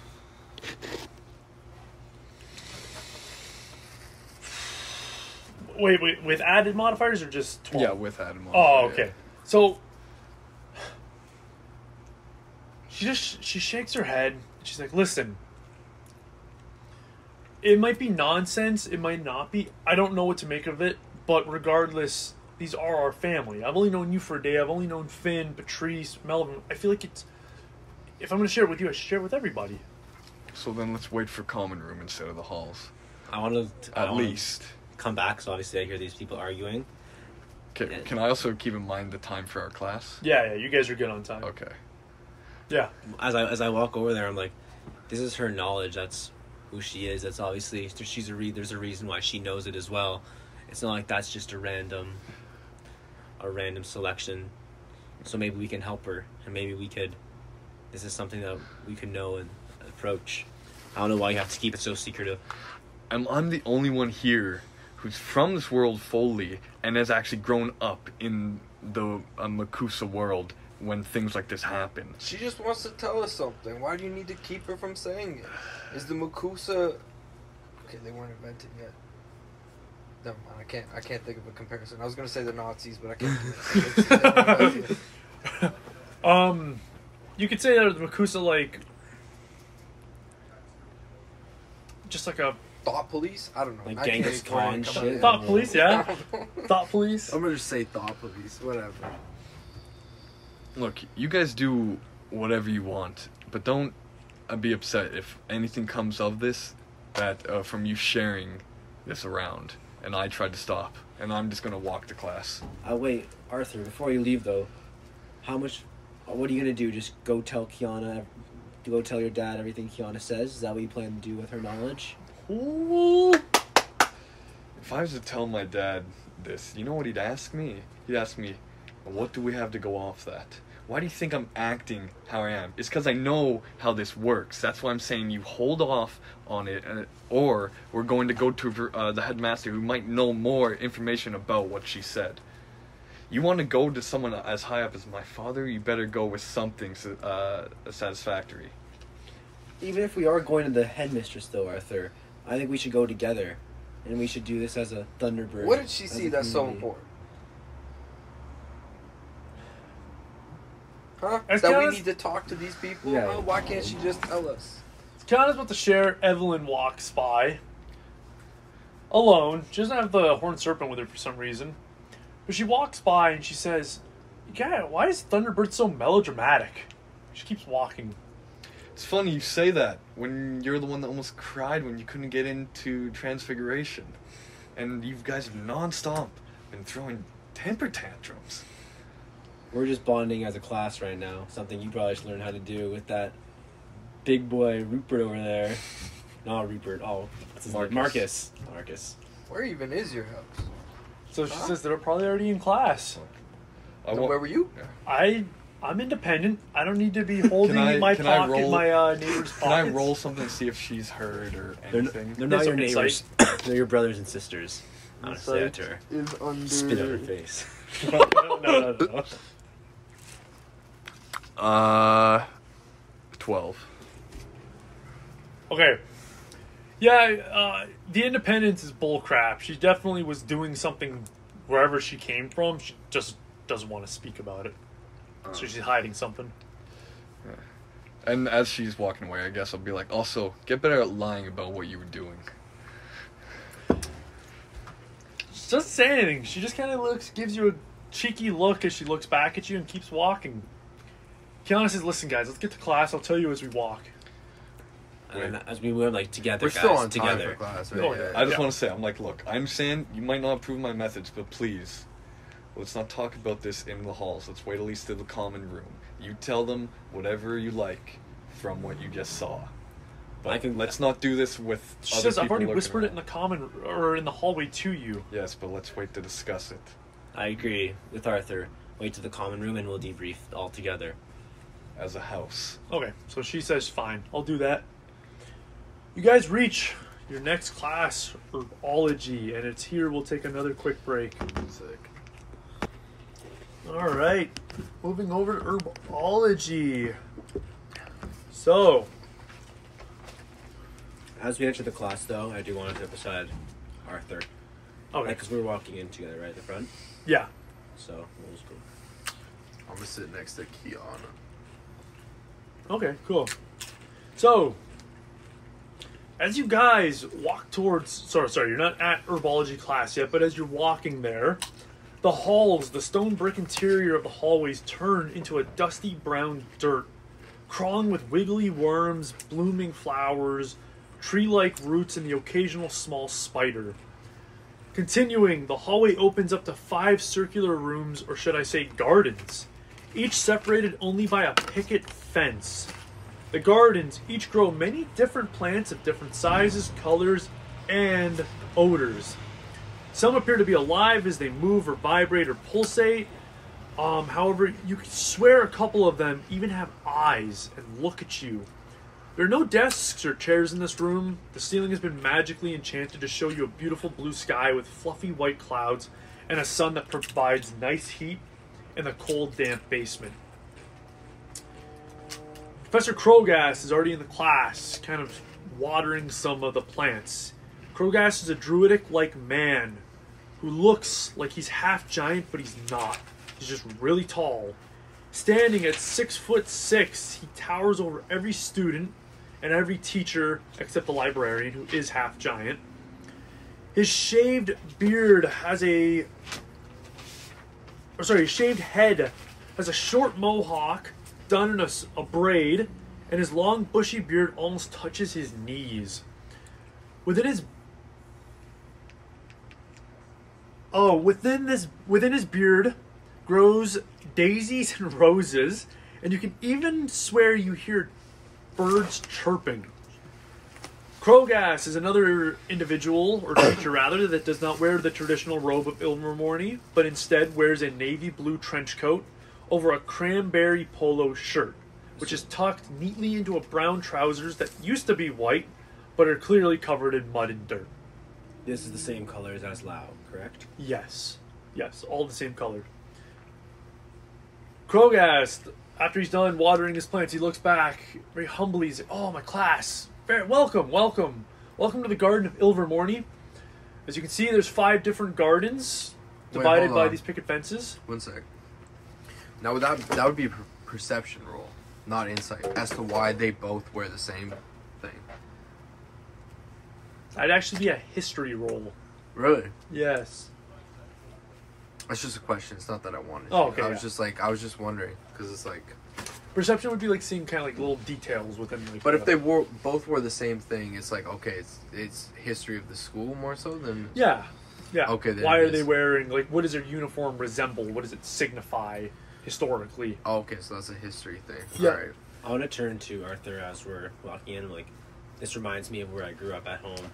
There was a lot of gardens. We used to farm a lot. I really enjoy these classes. I thought that was his characters. I really enjoy like this environment, especially spending time just in the wilderness, sort of just walking around the trees like this. I'm excited to go outside, but this sort of gives me a little taste of it, I guess. I want to look to him, and I'll be like, I'll like lower my self to like not like where I'm being a douchebag or anything. I'll also like, I used to love the outdoors. It was a rare chance when I got to go out and really experience it, but used to love it. But people change as we grow. It's a shame, but he probably had a really nice house too, I guess. He's going to begin teaching the class. Do you guys want to talk as he teaches? Oh, no. No, continue. I was just wondering. Continue. He is not starting just yet. No, I just want to say... Yeah, the second I hear his voice, I'm going to, like, even if we're talking, I'm going to stop. Okay. But I'll be like, you know, just because the place looks nice and all that doesn't mean it's all right to be there, nor is it safe. I just want to nod and be like, where exactly were you from before you came to Ilvermorny? Like, where did you reside? My family's been all around, and in my young life compared to the rest of them, I wouldn't really say I've had a more permanent than other spot, but I've been all around. I'd say mainly I've been in Great Britain, but definitely with, as I'm sure from what you've heard, my father being who he is, and my mother who she was as well. Wait, so you haven't been in America for too long then? Or would you say you hop back and forth? Our main house was in Great Britain, but once my father started doing this, we resided there. So I would say these last few years I've been in America. How long has your father waged the Sasquatch War on for? It's not been a war, but it's been an ongoing effort, but it's definitely picked up over the last 3 to 4 years. That probably is one of the reasons my mom's been away so much. And and then I'll say, as I pay attention to Krogas, as he is about to talk, I guess I'll be like, same as mine. Damn. Wow. Parents at war. Krogas claps his hands together. Says, all right, class, I will begin teaching. Krogas decides to first give you all a tour of every garden. He speaks. Starting at the furthest to the left, we have magical herbs that are native to Africa. Very hard to grow in our climate, and if you cross the fence leading into the African garden, you will quickly see that the heat from the sun becomes a lot more intense. Students have had heat stroke very quickly, so just be wary of that, students. Moving on to the second garden at the left is filled with Japanese herbs, found obviously only in Japan. The garden we are standing in currently are herbs found in North America. Then he gestures behind him to the great snakewood tree. Its trunk, a spiraling of multiple layers of bark intertwining into a spire, leading to dead branches growing no leaves. This is the legendary snakewood tree, he says. Isolde Sayre planted her aunt's wand to signify rebirth of a new journey, a new school. Moving on, most herbs you will be dealing with in your first year are herbs in this area, within the North American herbs. But I might as well tell you anyways, to the right of us is the Scandinavian garden, and to the right of that are the herbs found in Britain. As he continues to speak, talking about the many herbs in North America, you hear a hissing noise coming from the snakewood tree. Finn does. Oh, just me? And it says, come closer. It has a hiss to it, like, comes closer. Is there any passive anything here that we noticed? Nothing. I mean, do you look like confused or uncomfortable by that? Yeah, obviously. Okay, so you don't have to roll. You just can see he looks uncomfortable. Where is he? Like, are we all standing right now? You're pretty much in the middle of the room. Do I, Standing, like, yeah. I hear where it's coming from? Yeah, you clearly. It's coming from this tree. It's like emanating from it, like a heartbeat. Like there's no mistaking it is coming from that tree. Oh, is it just Kiana sitting next to me, right? Kiana's standing next to you. The rest of Thunderbird's next to you. I just asked her, I'm like, do you hear that? So Kiana looks at you. She's like, Krogast? No. The Sure. tree. So she looks at the tree. No. I'm gonna go to count. I'm like, do you see anything? I want to look at them all confused. Like, I don't know what y'all guys are seeing right now. So Krogast claps his hands again. His massive hands clap together. Class, I would ask you respect me as when I talk, you are not talking. Is that understood, Thunderbird? Apologies, Professor. Yeah. The fault is mine. I just heard something. So he looks at you. He's like, "You heard something?" It was probably your classmates talking. Yeah, I'll just say, like, because I said the fault is mine, I'll be like, I was talking about something else we were talking about before class, Professor. Sorry for interrupting. Won't do it again. Sounds good. Apology accepted. Moving on. The first herb I will be teaching you, class, is known as Bonum somnium, or uncommon tongue, the good dreams herb. Used mostly in sleeping droughts. It is also said that this plant's seeds, when placed under your pillow, will grant you safe and pleasant dreams. Within your house, please come to me and I will hand you your pot in which you will take the good dreams herb and you will try to pluck its ripe kernels from it. So lining up, I want to go grab, you grab it? Okay. So you grab it. Getting into groups, sitting on the dirt floor of the room. You guys gather your herbology tools. I The wanna, plant- as I lift it up, I'm like, I know how to use one of these guys, like, all confident, just like, not tossing it around, but just like, playing with my hand. Oh, I love it. I love it. Yes, please. Okay. The plant is a purple cob attached to a narrow, brittle stalk. This plant's height is about 2 feet and no leaves grow along the stalk. Along the cob are little white kernels scattered about with 5 little roots growing from these kernels, shaped like a star. Krogast speaks up, explaining, "You will be extracting the seeds from the cob. This is the hardest part. It requires great focus, strategy, and the right tools. Once you pluck one seed, you have about 1 minute to extract the rest. The seeds must be wiggled gently out of the plant or it will become very brittle, and if one root snaps, then all the seeds lose all potency. So you have to be very careful." So, he says, "All right, if everyone's ready, begin." Do we roll for... So you each would roll herbology. Oh, we don't. Just roll. herbology. Can I roll first? Because I just feel like... Yeah, you're confident with the tools. Confident with this shit. You're +5. That's not a sleight of hand thing? Or are you picking? So there's a strategy to it. Oh. If he fails, you can do sleight of hand. So if you want to do sleight of hand, by all means. My herbology's 3. That's not 5. Plus your tool proficiency, so 5. Two. Oh, okay. True. 8. plus 5? No, Eight that's total. 8 total. Oh, 8 total. Good. Okay. My herbology. Herbology, right? Yeah, no, you didn't succeed. Can I try? Yeah. I guess mine's my herbology is also a 3. Okay. Roll. 18 plus That's 3. perfect. Yeah. You, There you go. after looking at the plant, you see and understand what the teacher was talking about. If you pull the kernel slightly out of the cob, ever so slightly, then you don't detach the root, causing the cob to enter its final lifespan. So now, carefully, using sleight of hand, you need to pull these kernels slightly out. However, it's going to be a lot easier, because you understand the strategy behind it. Okay. So it's a sleight of hand roll. Instead of DC 15, it's a DC 6 now. Okay. So everyone wants to roll. Can I also? Actually, you have an 8. Yeah. You automatically succeed. Okay.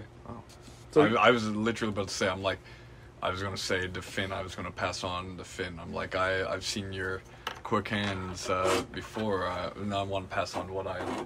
So I guess it So I makes sense. just do it. Do I even have to roll? no. Oh, okay. Your steady hands move in, carefully plucking That's each nice. one slightly out of the cob. But again, not that. fully out. And then, because of this, the cob doesn't enter its final lifespan. You easily pluck each kernel out with ease, like nothing. In doing so, you extract about 12 seeds, causing you guys to lift up. Krogas comes over, counts the seed 12. Coming in first, you guys came first, thanks to Arthur's great herbology strategy in your sleight of hand. Puckwudgie comes second, then Horned Serpent, then Wampus. Yeah, I want to put on my hand to Finn and be like, well done, nice hands. Thank you. So, And then Good knowledge. and then right away I'll like pull back, be like, herbology. I get it. could have used insight. But whatever. So, Don't need to. I guess I could have. I don't know why. It's just like fuck it. So he comes over and he says, and because you guys won, you instead of just being awarded 20 house points for victory, I will allow you to keep these seeds. Congratulations. Put them under your pillow. You'll have some nice pleasant dreams tonight. I'll definitely. I'm gonna take like 2 of them. Well, we don't have 12 people in our class, right? In your no, Don't we have 6? you 6. You should Okay, get yeah. two. So I'm definitely taking 2 of them. Yeah. Yeah, you take 2. Well, no, I'll take 2. I want to look to Kiana when I can get them. I'm like, do you think your dreams will be different when you have these under your pillow? So she takes 2 of them. And says, I don't know, maybe. It'll be interesting to see. Mm-hmm. I give her mine. Take mine too, just in case.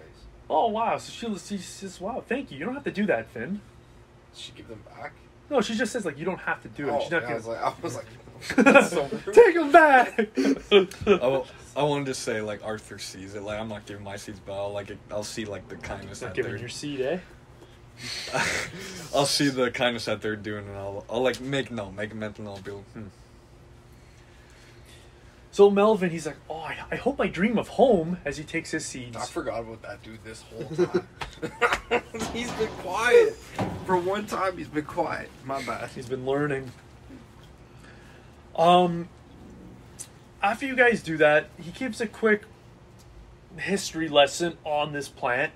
Nothing really too significant. But he says, all right, that was class. I can't wait to see you guys again next week for some more herbology lessons. be like, thank you, Professor. You're very informative. So I want to tell him that I love his gardens down here. he says, thank you. Are you an herbology lover Yeah. like me? Yeah, I do enjoy like this environment. I grew up on a farm, so seeing all these picket fences does bring back some memories for sure. So he's like, very cool. Are all of you herbology lovers or just Patrice? What can you tell me about that tree? So he looks at these like the snakewood tree. Yeah. What do you want to know? Just anything? His old Sayer's wand was planted and it sprouted into this wonderful tree. Why such curiosity for it? Have they not talked about it in history yet? No. Interesting. So you see Kiana, she looks at you and looks at the tree. And she puts her hand on the tree and she waves over to you. She's like, "Can I touch you?" Yeah. I wanted to talk to Krogast while they're doing that. Maybe The I'll minute- distract them a bit. Distract Krogast? Yeah, I Oh, was okay, actually yeah. going to talk to him. Yeah, Like, so- I'll let them do their thing first. So he begins talking to you. As Kiana touches your hand in the tree, her eyes go black.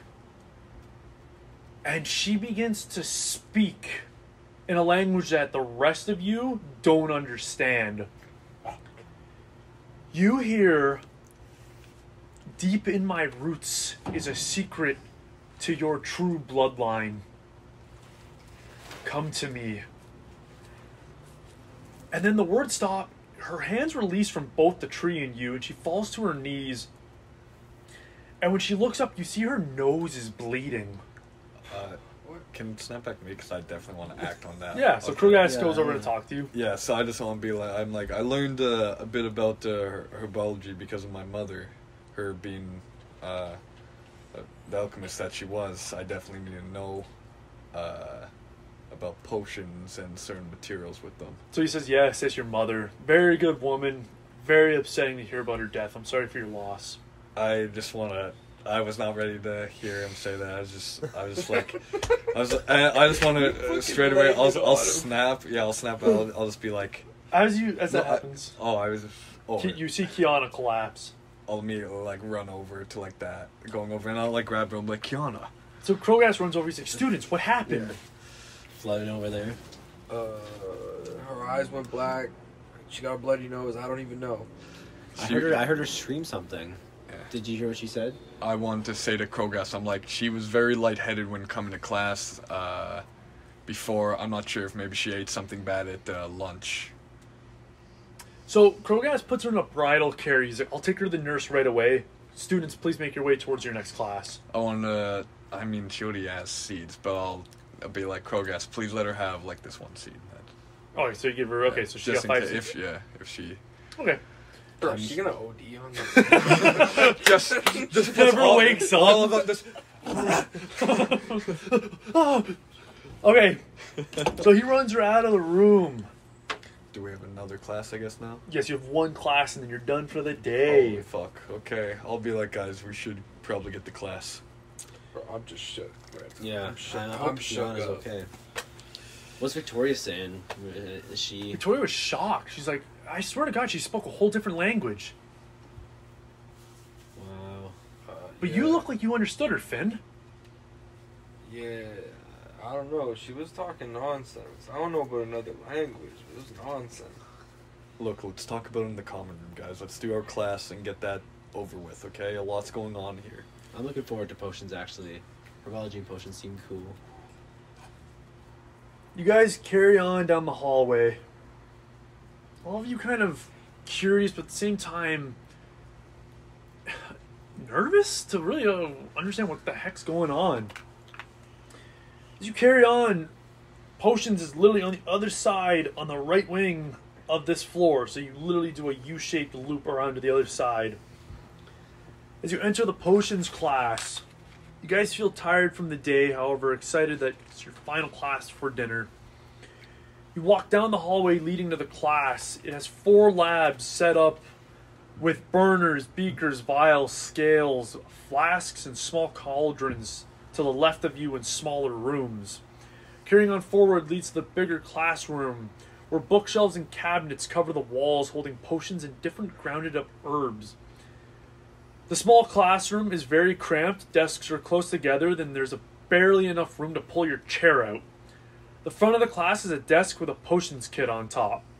Standing behind that desk is Professor Duforn, a plump man with a head that is mostly chubby cheeks, and a mustache shaped like a crescent moon curls around his cheeks and completely covers his mouth. His belly is so big the buttons holding his cloak together looks as if they're going to explode off like a bullet. He walks with a slight waddle, and on top of his round appearance, he's very cheerful and energetic as a teacher, encapsulating everyone who attends his lectures. Guys, take your seat again, once again in your house rows. And he begins to talk. He's like, welcome, welcome, welcome, welcome, class. And you notice on his hands, he's got like jelly or jam or something on. He notices right away. And he begins to wipe it on his cloak. And he's like, today, I will be teaching you the concoction that is very deadly. If you drink this, it'll confuse you so bad you'll begin to spin in circles for hours before realizing you've been spinning in circles for hours. It's a great tool to use against no mages who think they saw you use magic. And he winks at the class. He's like, but you guys won't have that issue until your later years. All right. So he slaps his hands together. He rubs them together. And he says, all right, let's head to the labs. Pick a cauldron. And with your house, open your textbook and begin brewing. Okay. Go! Yeah. I guess we have to, like, roll for our respective things here. Does this work for, like, does this format work for... No, so this is going to be purely... So I'm only going to use those for charms, transfigurations, defensive, and dark arts. So, as you guys reach the lab, you pick a cauldron pertaining to your house. Opening your textbook, I need you guys to roll for potions to brew the confusion concoction.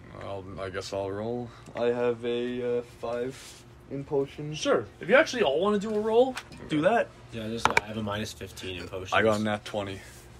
Oh, minus 15 in potions? Like difficulty. Oh, yeah, right. Alright, roll as well. I have a nat 20. Cool, plus, roll as well plus because my there's multiple 5, things. yeah. Okay. Yeah, it was the one I studied for at the... Wait, so we don't just get the potion? 10. Well, yeah, minus 15. Okay, yeah, roll. So you succeeded as well? Wait, You will, yeah. So there's like different mechanics in brewing the potion, you'll see. Oh, so we're just brewing it right now. Yeah. We don't have it. Yeah. I got 13. Nice, okay. Wow, nice. Good roll. Plus a 1. So I mean... So it's still good. Okay. Every number matters. Opening your textbook, you read quickly how to make a confusion concoction. You mix 1 bundle of liverwort, 2 flasks of ethanol, and for Finn, he begins to stir counterclockwise for 1 minute after Arthur and Patrice add these ingredients. The cauldron begins to heat up more as you stir. Then, Patrice grabs the hodag tongue, adding it, and Arthur, with a flick of his wand, casts Infirma Cerebra to the potion, fully completing it. Afterwards, you each take a flask, dipping it in. You'll each receive 1 confusion concoction.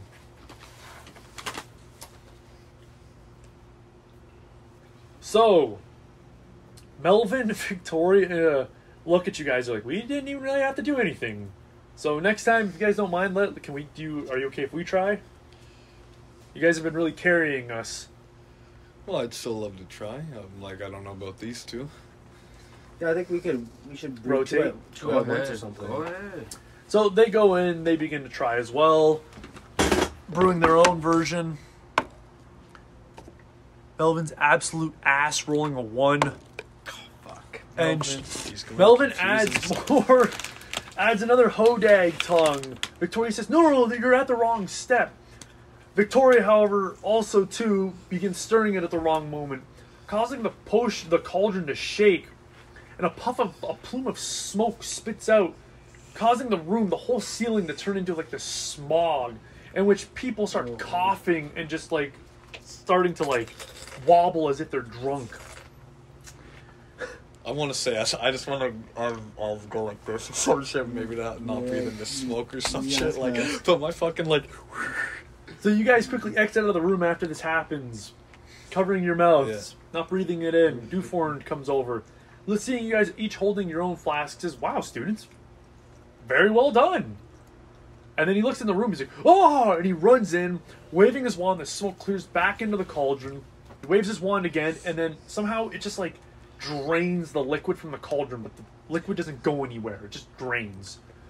So he says, all right, how did everyone do? You guys finished way ahead of everybody. Everybody was only halfway through their potions by the time you guys finished. Wow. So Duforn says, all right, very well done. Pops open a flask, drinks it. He says, all right, hand me one of your potions. I'll hand him mine. He drinks it,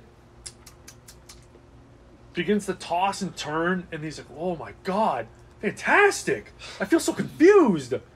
So, but then he feels re-energized as he drank a potion that counters the effects. He's like, okay, wow, Very well done. Very well done. Thunderbird, 20 points. Going over to everyone else. He drinks the potions one by one. More disappointed as he moves down the houses. Going from Puckwudgie, he drinks it.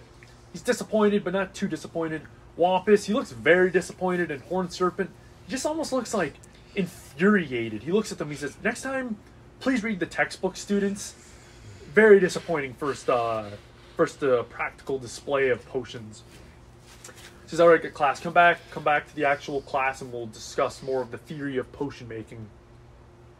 Wait, do we keep these? You do keep these. He hands you a brand new one. Yeah, was anything different with mine? Because we all did like different things. Yeah, or is 20s it just... only affects combat though.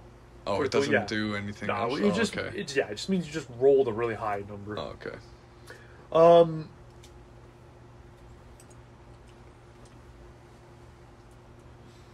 No, you know what? Fuck it, I'll do the Numenera way. Because you rolled a d20 on it. Potions, you're supposed to... This is another homebrew rule I made. Potions for like the saving throws for a constitution save. It's 8 plus your potion skill plus your spell cast modifier. However, for you it's going to start at 10. So for this potion, it's going to be 10. What's your potion skill? 5. So 15 plus your spell cast modifier. Which is 4. So they'd have to roll a 19 constitution save. Holy... Dude, your potion's deadly. I didn't realize how freaking... Wow. Wait, to survive the poison and shit? Yeah. Okay. Excuse me. He explains some theory. Class flies by quickly. And it ends.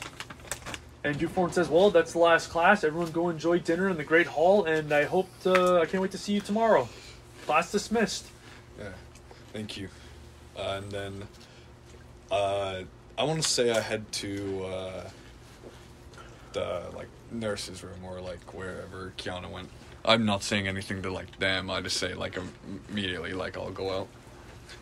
I thought we'd all go. So Victoria Yeah, but I says, see Arthur going. Yeah, I'm just saying, like, I'm trying to go. say, like, I literally, like, that was the first thing on my mind. Like, I mean, I I was thinking on it too, but so, I get it. you guys leave. You hear Evelyn call out to Melvin. And at the same time, Ayana calls out to Patrice. Wait, we hear that? You ran off already. So you hear it. Same with Victoria, because she's tied at the hip to you. Yeah. This guy. So you hear Evelyn call out to Rupert. She's like, Rupert! Is that Melvin? Or fuck, Melvin, thank you. Did that last game. I always got the names confused. And then know. Ayana calls out to Patrice. She's like, Patrice, can I just talk to you quick? Yeah. Obviously, I don't really care about that. Obviously, you care about Melvin, though. No. I mean, like, his thing is just, like, I feel like he's just doing his thing anyway. Are you gonna go see Melvin or no? Well, I don't know. We'll see what happens. I'm just listening. That's what I was.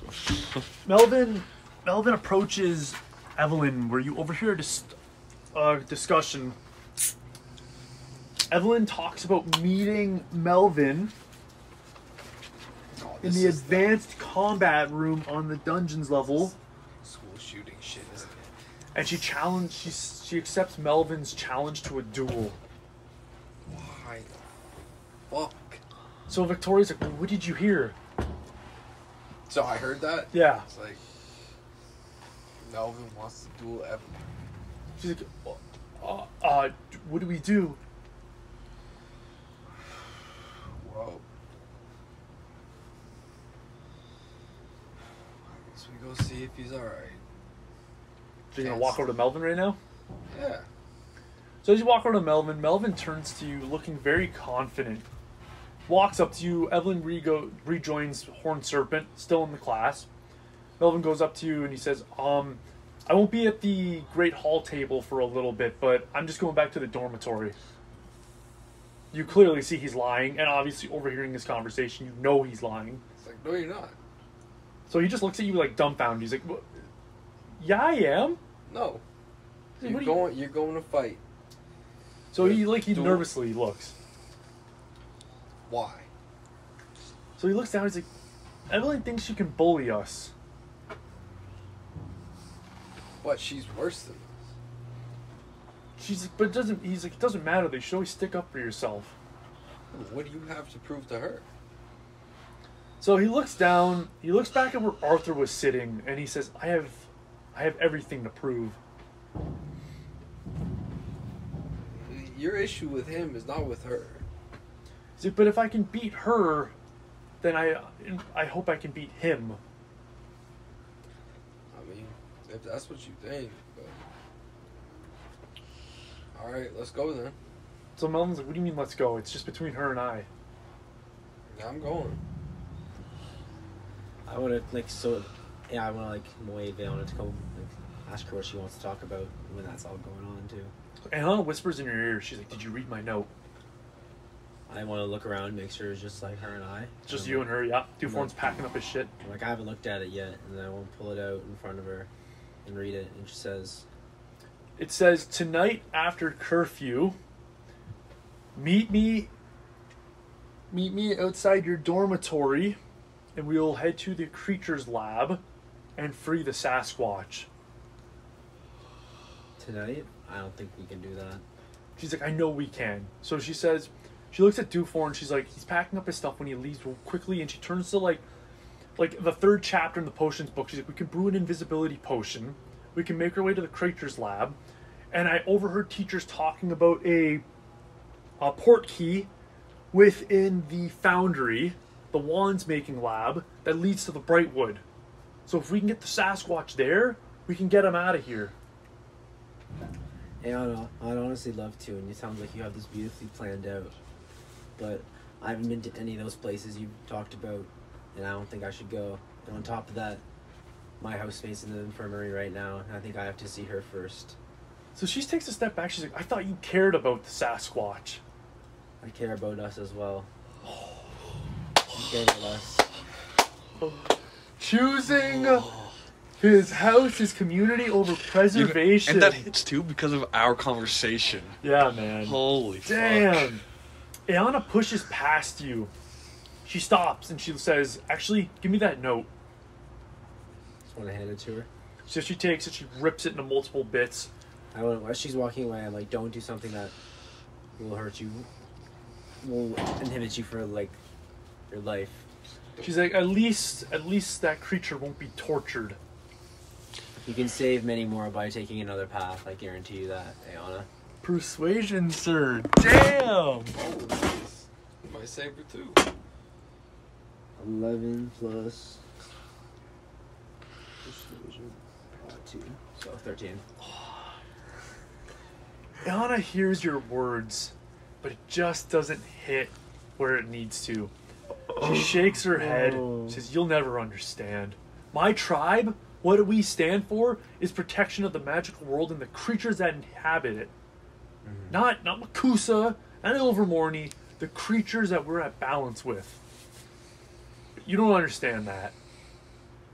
I apologize, Ayana. And I want to just walk away back to, So, she leaves. as she's leaving, I just want to sort of hang around and go back to the garden to see Krogast. Oh, cool. So you make your way towards the garden. Oh, excuse me. You guys, I need you to do a... You guys see the advanced combat room, which is a floor. Dungeons level, you're at potion. No, it's not. It's on the same floor. You guys make your way there. However, there's a puckwudgie guarding the front entrance. However, Gerard comes up. He's like, don't worry, Evelyn. I'll take care of it. He goes up to the puckwudgie. Casting a spell that causes flowers to grow from its quills, the puckwudgie angrily begins to chase after him. So Gerard leads the puckwudgie away from the entrance into the room. Melvin and Evelyn begin to stroll into the advanced combat room. This room is a massive assembly with 5 long oak tables laid out, clearly meant for the dueling club. Melvin stands on top, one of the middle dueling tables, with Evelyn on the other side. Victoria looks at you. She's like, should we not stop this? I'm gonna go up to Evelyn. So as you step up, she points her wand at you and says, what do you want? Don't you know it's impolite to interrupt a duel? Listen, I was just gonna tell you, don't do anything stupid. Keep it light. Alright? Persuasion. Fuck. That's it. Fuck. I mean, we in a bad spot right now. I left my I got house. 14. Plus My persuasion is a 3. Whoa! Shakes her head. She's like, fine. I'll take it easy on Melvin. Melvin looks at you. He's like, I don't want that. I told you that. I don't want that. Stop stepping in, Finn. Like, alright. Nothing I can do. Go ahead. Damn, dude. Oh wait, so you're saying for Evelyn to not hold back? No, to... I'm just saying that to him. It's like, man, just do it. Do whatever. So he told her to hold back. Oh. Don't go so hard. So, they walk forward. They bow. They spin around, taking 10 steps away from each other. They quickly spin, and let's see who goes first. Evelyn rolled a 13. Melvin rolled an 18. Melvin. Wait, this is bad on me. Why is it bad on you? I did this. What do you mean you did this? The reason he wants to Yeah, fight he's her. like rude to you, bro. And, but also if he beats her, Come after you. yeah. He's coming after you next. No matter what. We got a school shooter. Melvin yells Sagittario. Casting a transfiguration spell. A blue arrow forms in front of his wand, and then he draws out a triangle. Then he casts in the middle of the triangle, shooting an arrow towards her.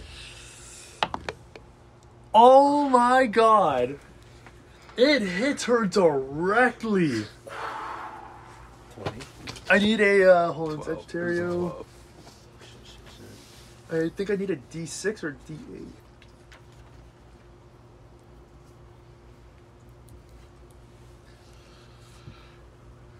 Oh my god, Sagittario. I need a D8. Damn, bro. Where's the...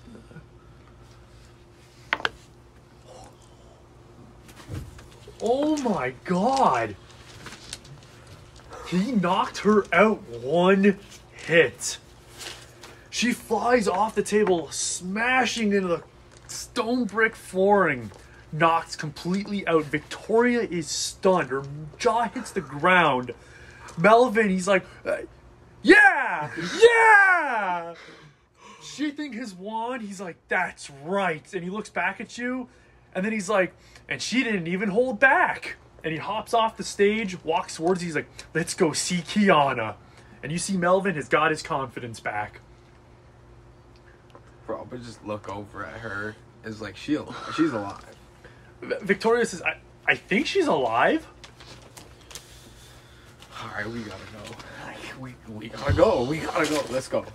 So, you guys leave the room, and as you leave the room, Gerard runs up the stairs past you, looking over. The Puckwudgie stops, looking at you guys like, hey, why were you in there? And the Puckwudgie starts to run towards you guys. So Melvin, doing an athletics roll, is not athletic at all as he rolls a 1. Victoria, 8 plus the 2. Roll Why is it? athletics. It has to be athletics? What else would you want to do? You want to parkour, like jump off the walls up the stairs? Stealth? I was just gonna talk to him. Yeah, sure. So the Puckwudgie, I Melvin, feel like I have a better chance with that. My athletics are fucked. Melvin tries to run, however trips over his own shoes, hits the ground. Ah! Victoria actually runs up the stairs, leaving you and Melvin behind. And the Puckwudgie comes over, grabbing you both. He's like, why were you two in there? Like me and Victoria, Or sorry, you and Melvin. Oh. Victoria booked it. She's gone. Fuck, let me think of a reason right now. Good. What do you think of that? You're in herbology. You walk in. Krogas is trimming a plant. It's a tall plant, about 7 feet tall. Multiple leaves growing up its main stem. And the top, it's got like 3 bulbous-like bulbs where they're almost like eyes, like they blink. Like these leaves grow over it, blinking for it, but they're not eyes. So he looks back, he's like, oh. Street lamp sort of things? Or Yeah, kind of. So he looks back at you, he's like, oh, Patrice, what are you doing back here? I was just curious. I wanted to see some of your plants. What's this one you're looking at right now? So, this one, The pencil. I ain't gonna succeed. I don't know a good Yeah. reason. Why the fuck am I up there? Did I leave something? This one is known as Lux Luke. It's a European plant. After you cut the bulbs off, if you store them in a dark room, they'll shed light. Lux Luke. Yep. Also known as the bright light bulb. So, he trims one of the bulbs off, throwing it to you. He's like, keep it.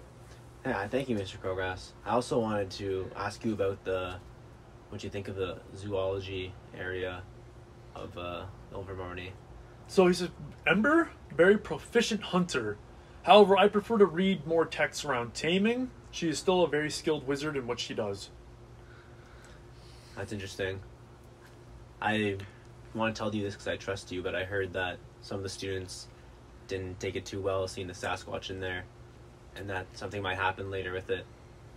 Like some liberation of sorts. So he stops. He's like, what do you mean liberation? Someone might try to break them out.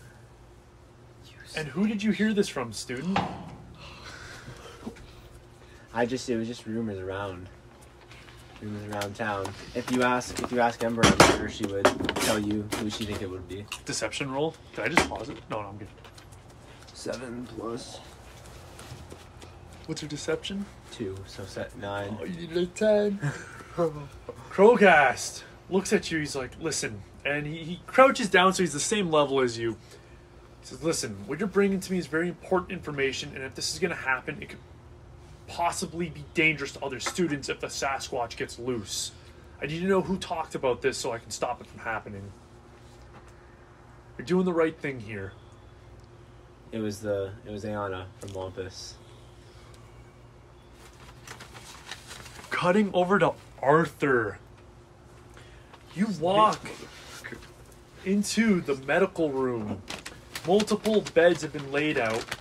The nurse isn't there, though. You see the headmistress hunched over the table, waving her hand over Kiana's head. She's completely knocked out laying in this bed. Can I roll to see if she's doing anything to Kiana? So roll for perception. Perception is a 3, I believe. Yeah. 8 plus 3. 11. It just, from your perspective, it looks like she just waved her hand over her head. Oh. I'll be like, Kiana. So as I get in there, I'm like, how's she doing? So the headmistress stands up a little taller, not much, only a few inches. Again, still hunched over. She looks back at you and she says, Kiana is fine. Don't worry, Arthur. I have the right to worry about a housemate. Izini slowly walks towards you again, still hunched over. She says, it's very nice to see another student caring for another student. And I want to say that it's very admirable. Something that was very much displayed in your brother in his early years. Have I formally introduced myself, Mr. Arthur? I don't believe we have met, ma'am. So she says, I'm Headmistress Izini of Ilvermorny. As you look at her, I just want to bow and Cool. everything, be like, Be and then respectful. I'll put on my hand. I'm like, I'm Arthur Gray. so you shake it. She has very rough, coarse hands, as if she was a peasant her whole life. Her ebony skin shines within the lighting of the room, but you can see her eyes are very tired, as if she works non-stop. Oh, can I say I'm like, ma'am, with all due respect, I mean no disrespect, of course. You look a bit tired, and I'm sure you are, as I'm familiar with people who are at the top of what they're in. I'm like, if you want, I'll stay by Kiana. I'm sure you'd either like the rest or have something else you could do. So she says, that sounds very nice, thank you. I was just making sure she was okay. And she begins to hobble out of the room slowly. And she says, make sure you take care of yourself, Arthur. I'll be like, I will. She leaves the room. You stand beside Kiana, whose nose has stopped bleeding. She looks very pale. And she begins to wake up in this moment. She's like, oh, She looks over at you. She's like, who's there? It's Arthur. She's like, oh, where's everyone else? They were just getting out of class. So, she reaches over to touch you. I'll just like instantly step back, but then like I'll go for the hand, like maybe she's going for balance, just like hold my hand out like this and everything. Yeah. So as she lays down, she touches your hand. And then she smiles. She's like, "There you are. I can see you now." And she says, "Thank you for coming to visit me." I'm gonna like put her hand back on like her bed and like then back in my son. Like, how are you doing? She's like, "I feel a lot better." Good to hear. So I'm like, I told you. I'm like a little like I told you. I'm like, we should have gone to the nurse right away. She's like, "Yeah, I thought I was fine, but I wasn't." Yeah, I'll say, it's weird to me, but because I know you've seen what's in my head, it makes me feel a bit different towards you than the others. So she says, "Well, of course, I get that a lot. That's why I didn't have a lot of friends growing up." I'm like, yeah, I don't really take friends anymore. But I'm sure you already know that. So she looks at you, but then she looks past you. And as she looks past you, she says, I think I'm very tired. You want to stay here, or are you able to leave, or would you rather me take you back to your dorm? So she says, that won't be necessary. I think your brother will escort you out. In that moment, Arthos speaks. And he says, "Brother, I've been looking all over school for you." I'm just going to be standing at Kiana. Do I see where, like, her seeds are, by the way? Yeah. Okay, I'm just going to grab one from there and, like, put it under her pillow. Oh, look at you, Put man. it under her pillow before I turn around and be like, Arthos. So he says, "Arthur, come with me.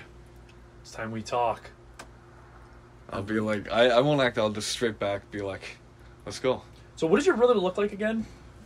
Imagine like a carbon copy of me, but a lot older. Older? Okay. I have dirty blonde hair. Let's just say he has...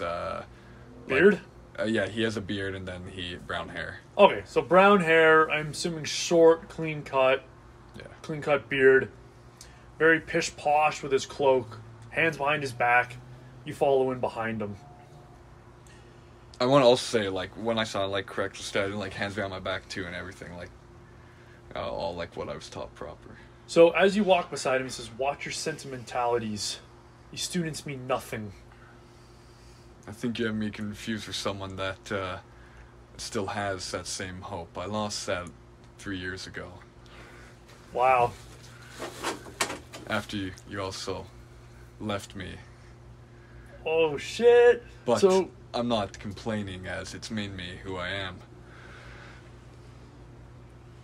Arthos smiles. And he's like, "I know, you've never been one for complaining, Arthur. That's why Father loves you so much." As you guys walk, Pukwudgie salute your brother as if he's some sort of military commander. This takes a few students off guard, and even some Pukwudgie look a bit uncomfortable And with I'm it. walking with my brother, too. Yes, so you're walking down this hallway beside him. Pukwudgie saluting you. Students getting out of the way. Your brother looks around. He's like, "I'm glad they understand the hierarchy of power here still." Cutting over to Finn. Seems like you guys are going to have a fun time at dinner in the Great Hall. Yeah, okay. Wow. Let's do it. Okay, what happened? Well, The Pukwudgie. where did we leave off? Okay. Why were you two in that room? I was looking for a photo of my father. Deception roll, please. Shit. Motherfucker. Roll. A 1. The Pukwudgie says, "I have heard some stupid student excuses, but that? You went looking for a picture of old Papa? No. You're coming into the headmistress's office. This is detention." what house are you in? And he looks at your brooch. He's like, Thunderbird. Sneaking around. He looks at Melvin. And he picks him up, too, with his great strength. He's like, both of you sneaking around. Minus 30 points to Thunderbird. Man, the ones, bro. The ones be killing us. I mean, me. Whatever. It doesn't matter. Look. No matter what, like, bro, I had a 1 in athletics. So it doesn't even matter what my fucking So much has shit changed. is. Oh, fuck. It doesn't even matter what my deception persuasion is if you hit a 1, right? Like, yeah. Not really, no. Like, unless it's a +4 and it was like a 5 roll you had to roll, maybe, but... I have a 3. You're the one who got absolutely hoed you. there. And Thunderbird. So... wow. It's not like we're not in the lead by like 100 points anyway. Come on. You guys would be in the lead now by 20, 30, We've dominated minus actually our 20, classes. 30. We've You dominated this guys half only of went up our- by 10, so you're at 75 now. Because you got so many negative points. Yeah, but we're still in the lead. Yeah, I feel like we're Yeah, still we've been Oh, dominating. yeah, yeah, yeah. we've been dominating our classes this Okay, half. so let's go. Headmistresses, got it. Yep. So, Fuck. Fucking Melvin, man. Dude, I went one shot Evelyn, bro. so as you guys are going up the stairs, you look back to see Evelyn carefully sneaking out of the room, moving her way out before the Puckwudgie looks back to notice her. What am I supposed to do? Say, hey, what are you doing? I'll look to the Puckwudgie. I'll be like, hey, you missed one. He looks back, seeing Evelyn, letting you two go. He's like, hey! And he runs down the stairs after her. And we gone? So Melvin's like, ah!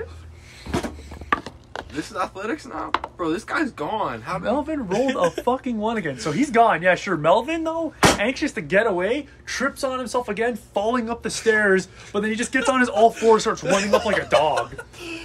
Either way, he's Either way, dead. you're literally walking up, He's- though. he's gone. Yeah, We're you gone. walk up slowly, carefully. Melvin's like running up like a dog. He's just looking. He is a dog after what he did. He's the fucking dog. So I guess you guys didn't really lose those points. Facts. Ooh, clutch. Somehow. Fucking Evelyn. Everyone just got her ass knocked out by Melvin, then caught. That's a bad night. Plus, she was up to some sneaky shit earlier we don't know about. I don't know, with Melvin's confidence, and now if he comes up to me, especially now, I don't know, yo, I don't know. Krogast looks at you, says, Ayana, do you know where she is now? No, probably. I don't know if she talks about this with other Wampuses, or Wampa as I like to call them. It's like, they are Wampai, that is the plural. But yeah, all I know is that was something. It was a communique. But yeah, nonetheless. I'm French, bro. What the fuck? So he says, do you know how she's going to do this? Because it's pretty hard to break into the Magizoology lab. I don't know how she's gonna do it, but I can tell you one thing about Ayana is that she's one of the most bravest. She's one of the most brave women I've ever met. So, she'll go for the bold. That's for sure. So Krogast says, I think if you're doing the right thing, I'll make sure your house is rewarded points for honesty as well as transparency. Thank you. So an extra 10 points there. And I want to immediately go to see Kiana and see if I can catch, even see. Well, I guess Arthos. we You both might snitched. straight up walk into us. Oh, As wouldn't you we be going there too? Yeah, so as you leave the, well, you're gonna have to climb up what? Oh, no. Okay, you're good. As you leave, as you're coming down the seen that hallway happen. out of the herbology, yeah. As you're leaving the herbology, you see Evelyn running past the hallway with a Puckwudgie chasing behind her. Screaming, "It was Melvin! It was Melvin!" Continuing up, Melvin, running like a dog, runs up the stairs, totally like javelining himself into Arthos. Smashing into him, Arthos stumbles along the wall. Looking down with fury in the eye, grabs Melvin by the nape of his neck. Picking him up, he puts his wand right to his chin. Says, "Do you know what you've just done, little boy? And Melvin looks at him with fear, just absolute fear. And he's like, he looks at you, he's like, I beat Evelyn? I'm gonna just ignore it, be like, what the fuck? I'm gonna say it Arthos. I'm like, Arthos, this fool doesn't have any idea what he's doing. He's a snob. He's lost all the time. Spending any time for him hating you is worthless to you. Oh my god. Wait, what happened? Did you just run into his legs or something? Yeah, he pretty bounced himself into his legs. Like, I'll just say, like, just let him down and just forget about him. So, he holds him by the nape of the neck, he throws him to the ground, he's like, get out of my sight, swine. You come up the stairs seeing this. Arthos looks at you. I want to say I just eyeball, like, Finn, and, like, kind of, like, intimidation where, like, I'm different from how they've all seen me, but also at the same time... demeanors changed? Yeah, whole demeanors changed, but at the same time, I'm going to eyeball him kind of, if he thinks of anything, the eyes kind of say, don't, like, this is. This is a Matt versus character moment right now. And I'm sorry. It's okay, man. Do what you gotta do. You do what you have to do, man. See, he's noticeably older, right? Oh, yeah. He's gotta be like, you'd say early 30s? No, late 20s, late I'll be 20s. like- Late 20. Is this daddy?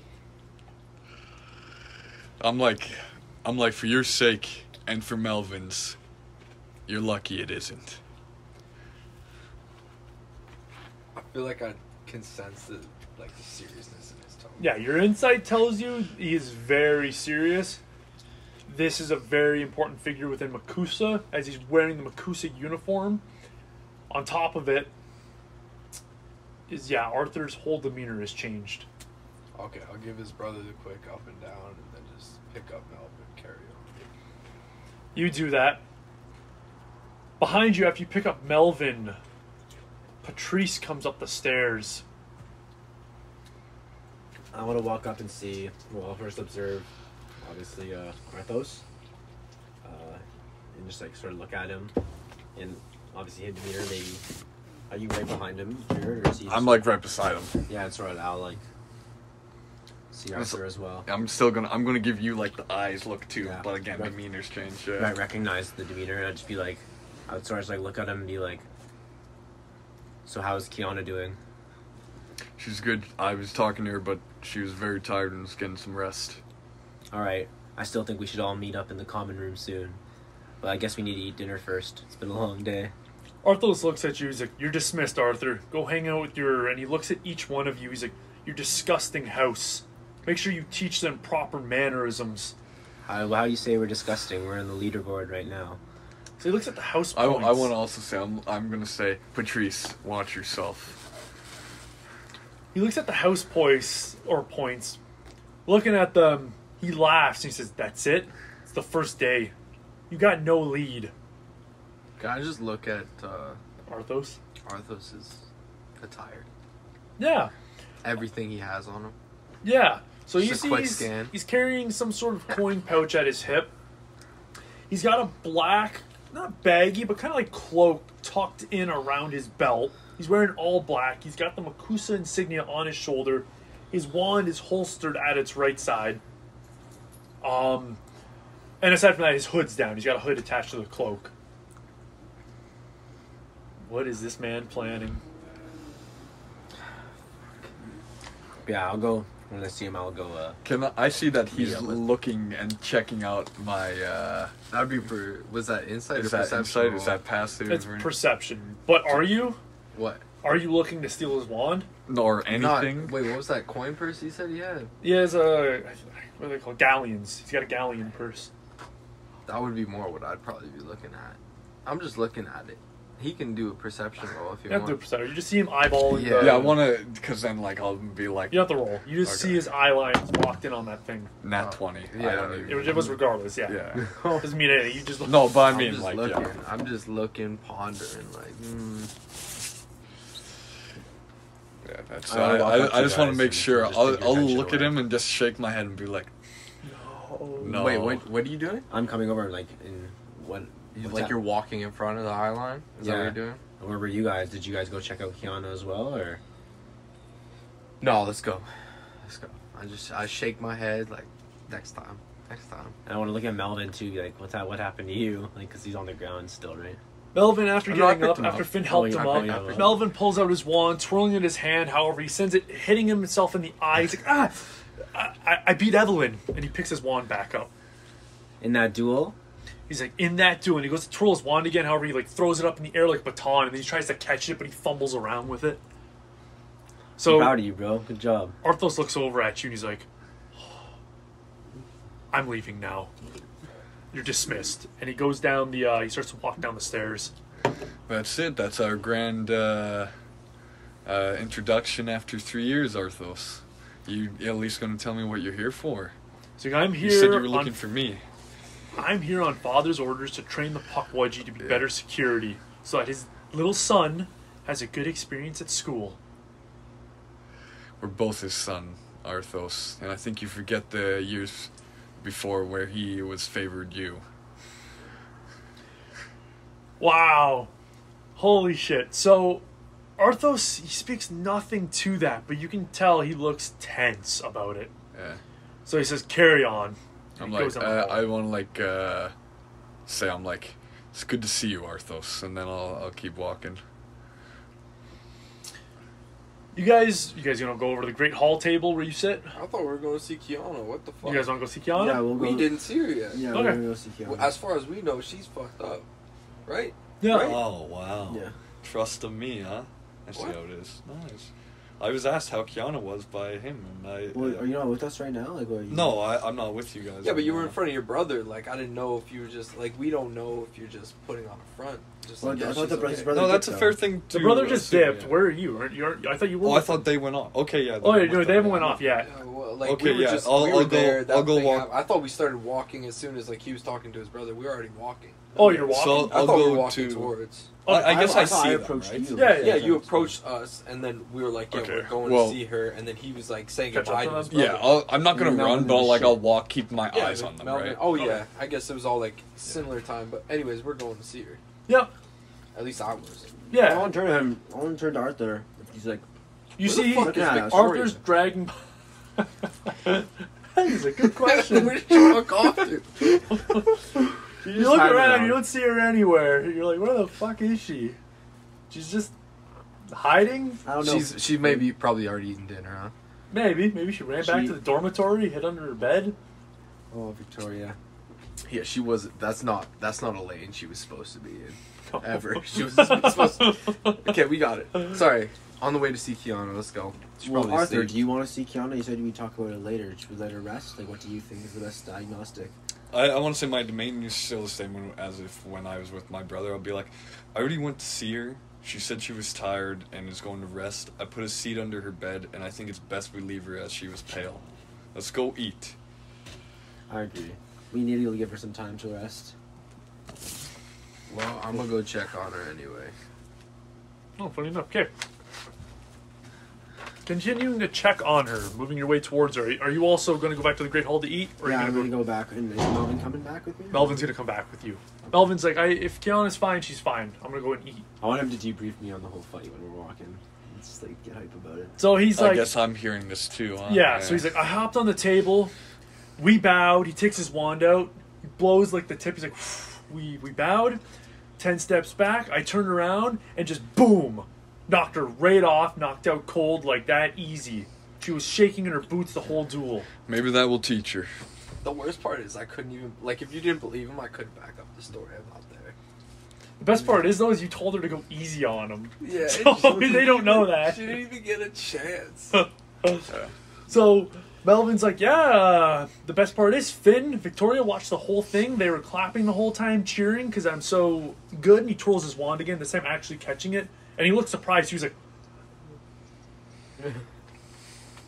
Oh, Finn, good job though. I like how you accepted the challenge and rose to the occasion. so he's like, thank you. It's all to show that, and he looks at you, he's like, that I am a good leader. And he holsters his wand.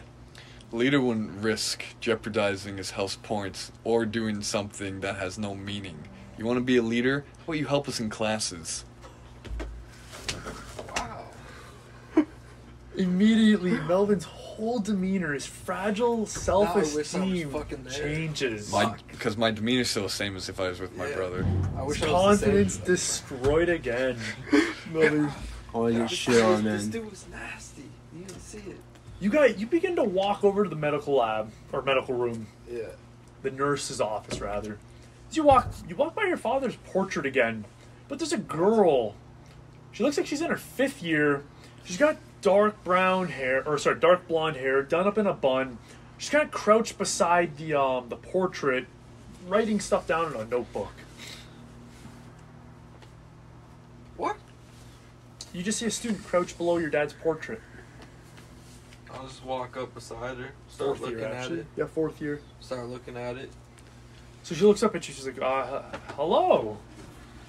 What are you doing? I'm just looking at the picture. What are you doing? So she gets up, closing her notebook. She's like, I just like to come over here and write my notes and read. What's your name? I don't have my NPC. Oh, this is a big one. It's a big one. This is a big one. Why are you fucking shook? No, about my brother, how I saved Melvin's ass. You said she's 4th year? Dude, Melvin was just riding a wave. 4th year. She says, my name is Absolutely Raven shot Stagheart. So she looks at you. She's like, what's your name?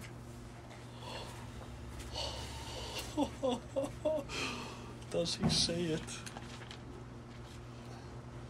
I'm fucking shook. My name's Finn. Do you have a last name, Finn? Apparently it's Stagheart as well. So she looks at you surprised. She says, is that actually your last name, or are you just mimicking me? I don't really know. I didn't know my parents. But So- I know this is my father. She looks at the portrait and she says, I know it's my father too, and I didn't really know him that well either. You didn't really know any of us that well. Any of us? So she says, well, I thought I was the last, but you have another brother. He's in 7th year. Let's just say our dad was a bit busy. Slow? Fucking damn. Second to murder, apparently procreation was his favorite. Well, I guess that makes us family, huh? So she scans you up and down. She's like, no, it doesn't. And she walks away from you. Raven. I'm gonna just stare at her as she goes away. And I'm gonna analyze the fuck out of whatever she got on. Everything. Where do you say you Hey. came from? The South or New Mexico? Inbred. South. Isn't New Mexico the South? Yes, inbred. Oh, I guess, yeah. Yeah, either way, you know what? Just tell me, does she got anything of value on her? Oh my Her god. wand, Her notes. her book is in her hands though. She's got a carrying pouch carrying probably textbooks, but her wand's holstered at her side. What the fuck? Nah. All right. I gotta go see Kiana here. What a fucking cunt though. Oh shit! This is recording. It's okay, don't worry, It's all man. good. But seriously, what is? I think our audience is gonna know we're the frat boys of Harry Potter. Yeah, but what is this? So, like, she's really gonna say that shit to me? Oh, fuck. Okay, Raven, bro. whatever. So I got a brother too. Oh, okay. 7th year, He's also at the school. as far as you know, yeah. Fuck. So now I gotta find a brother out there as well. Okay, yeah, I go to see Hyunbin next because I don't like that person. Making your way to the medical facility, Kiana is there sleeping pleasantly. You see, she's not moving around. She's got a smile on her face. All right, she's fine. Just make sure everything's good. Her bedside's all fine, like nothing wrong. Yep. And then I'm gonna Oh, leave. like she's asleep with cuts and smile. As you check her bedside, you see she's all good. You turn around, and the headmistress Izini is there, right behind you. Noiseless, like she didn't make a single noise getting behind you. She hovers over you, hunched over. Your head's here looking up at her. Her head's directly above you, creepily hunched over at you, hands behind her back. She goes, And she begins to stroll away.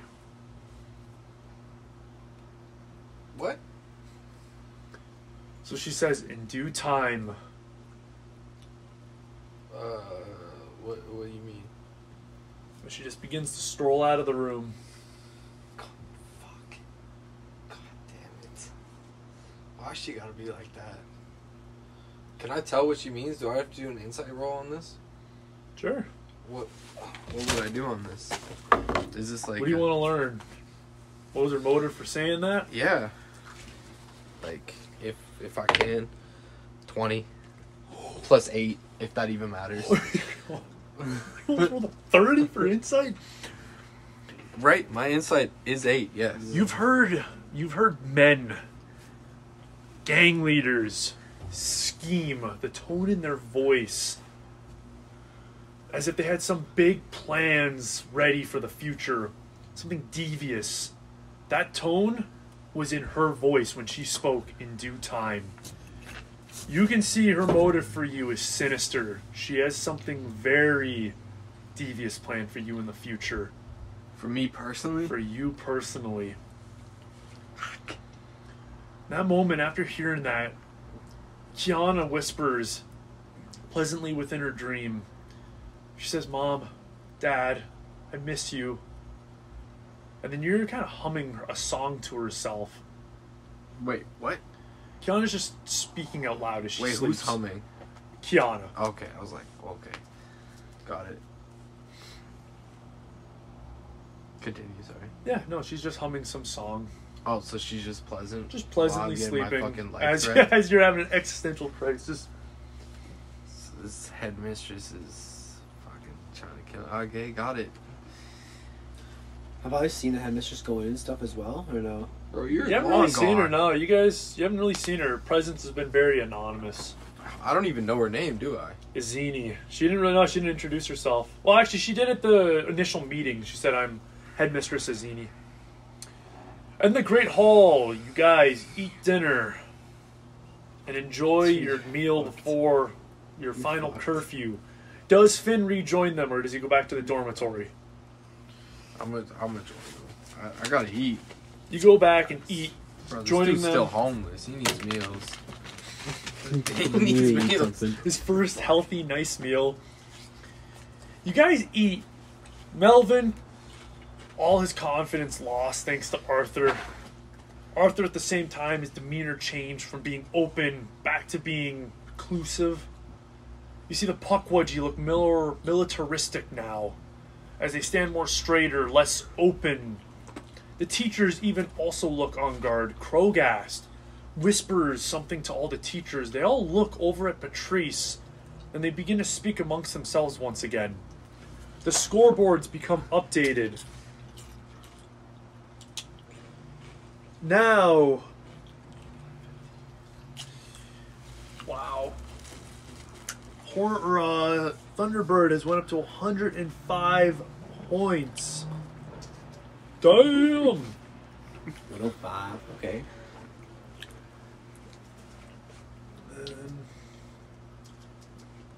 Broke 100 in the first day. Not too shabs. Pukwudgie has went up to... We're stuck now. Oh no, first day. 10, You're right. 15, Because we have 7 classes in a day, yeah. 25, so they went up to 50. Bro, your brother's fucking stupid. You got like a 50-point lead. We're doubled. You don't know my brother. Yeah. Horned Serpent's at 30. I don't. And Wampus, because of Aeana, went down by negative 25. They are now at 10. Thunderbird is at 105 points. Wampus is at 10. Horned Serpent is at 30. Pukwudgie is at 50. Pukwudgie seems to be the ones catching up, by not that much. Thunderbird, absolute decimating. You guys eat your meals. Anything you want to discuss? No, I'm just silent eating, not talking to anyone at all right now. I just want to be thinking and shit like, oh my god, like That was crazy. First day, like, sort of taking in all the classes and how Kiana's like Kiana's just in the infirmary and shit. I'm like, don't you guys find it crazy how like the first day's been so hectic? Just throw it out there. See if anyone says anything. Melvin speaks up and he's like, and he looks at Finn. He's like, I think you're leading us on more than there's more to you than you want us to believe. I think you know more about your past than you think. Oh, is he talking to me? Melvin's talking to you. Oh. But he's not confident or calm. He just kind of says it depressingly. He's like, I think there's just, you're not telling us everything, Finn. I don't know everything, Melvin. I don't know everything. Damn. You guys eat your meal. Pretty much silence. No one really wants to talk about Kiana. When your meal's over... I'm actually going to ask, does anyone getting some weird feelings about this headmistress or what? Is she in the room? Not in the room. That's weird, isn't it?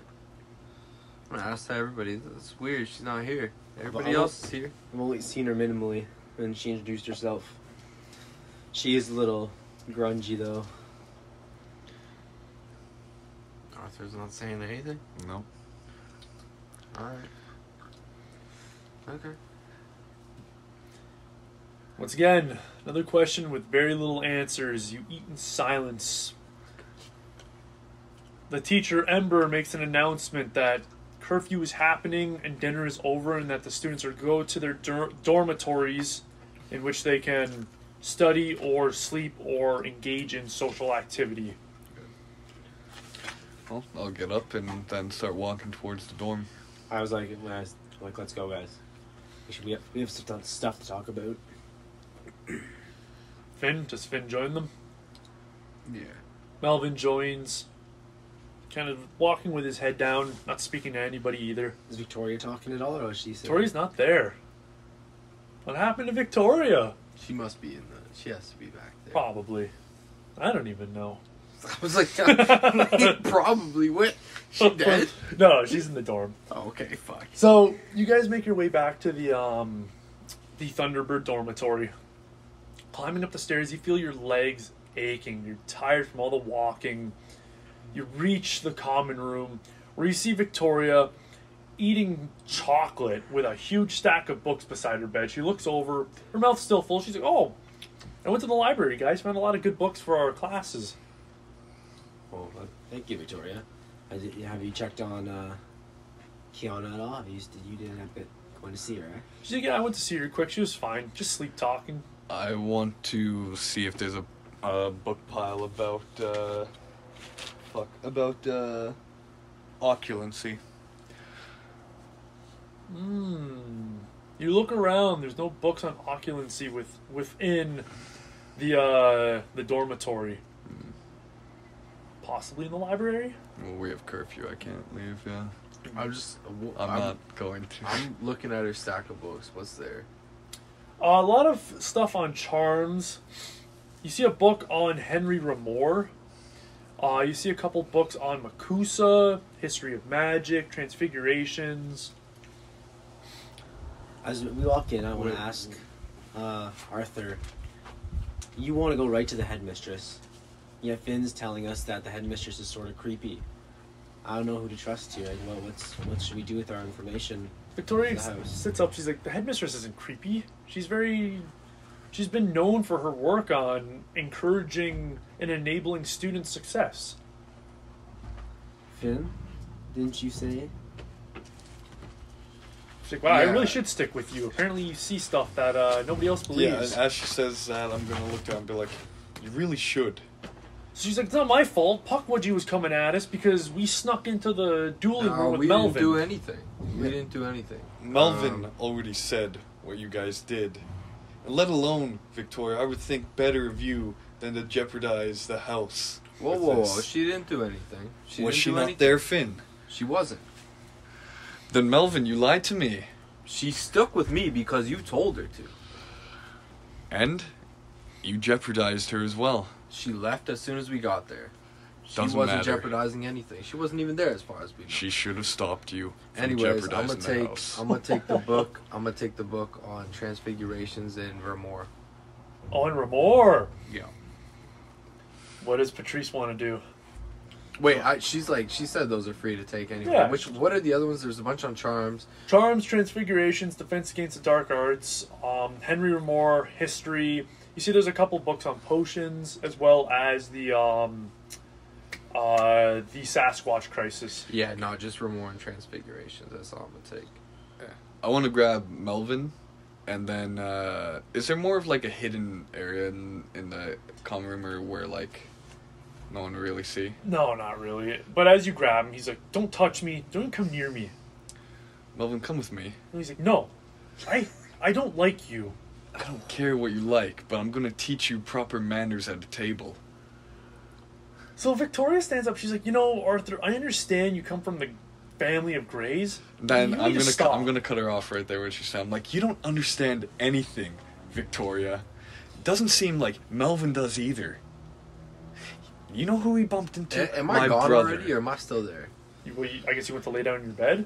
I don't have a Yeah. bed. I sleep on the couch. You went to sleep on the couch to read. Well, I sit on the couch. There's the I wanna- couch in I the wanna common approach room, Finn. so I'm still there. Yeah.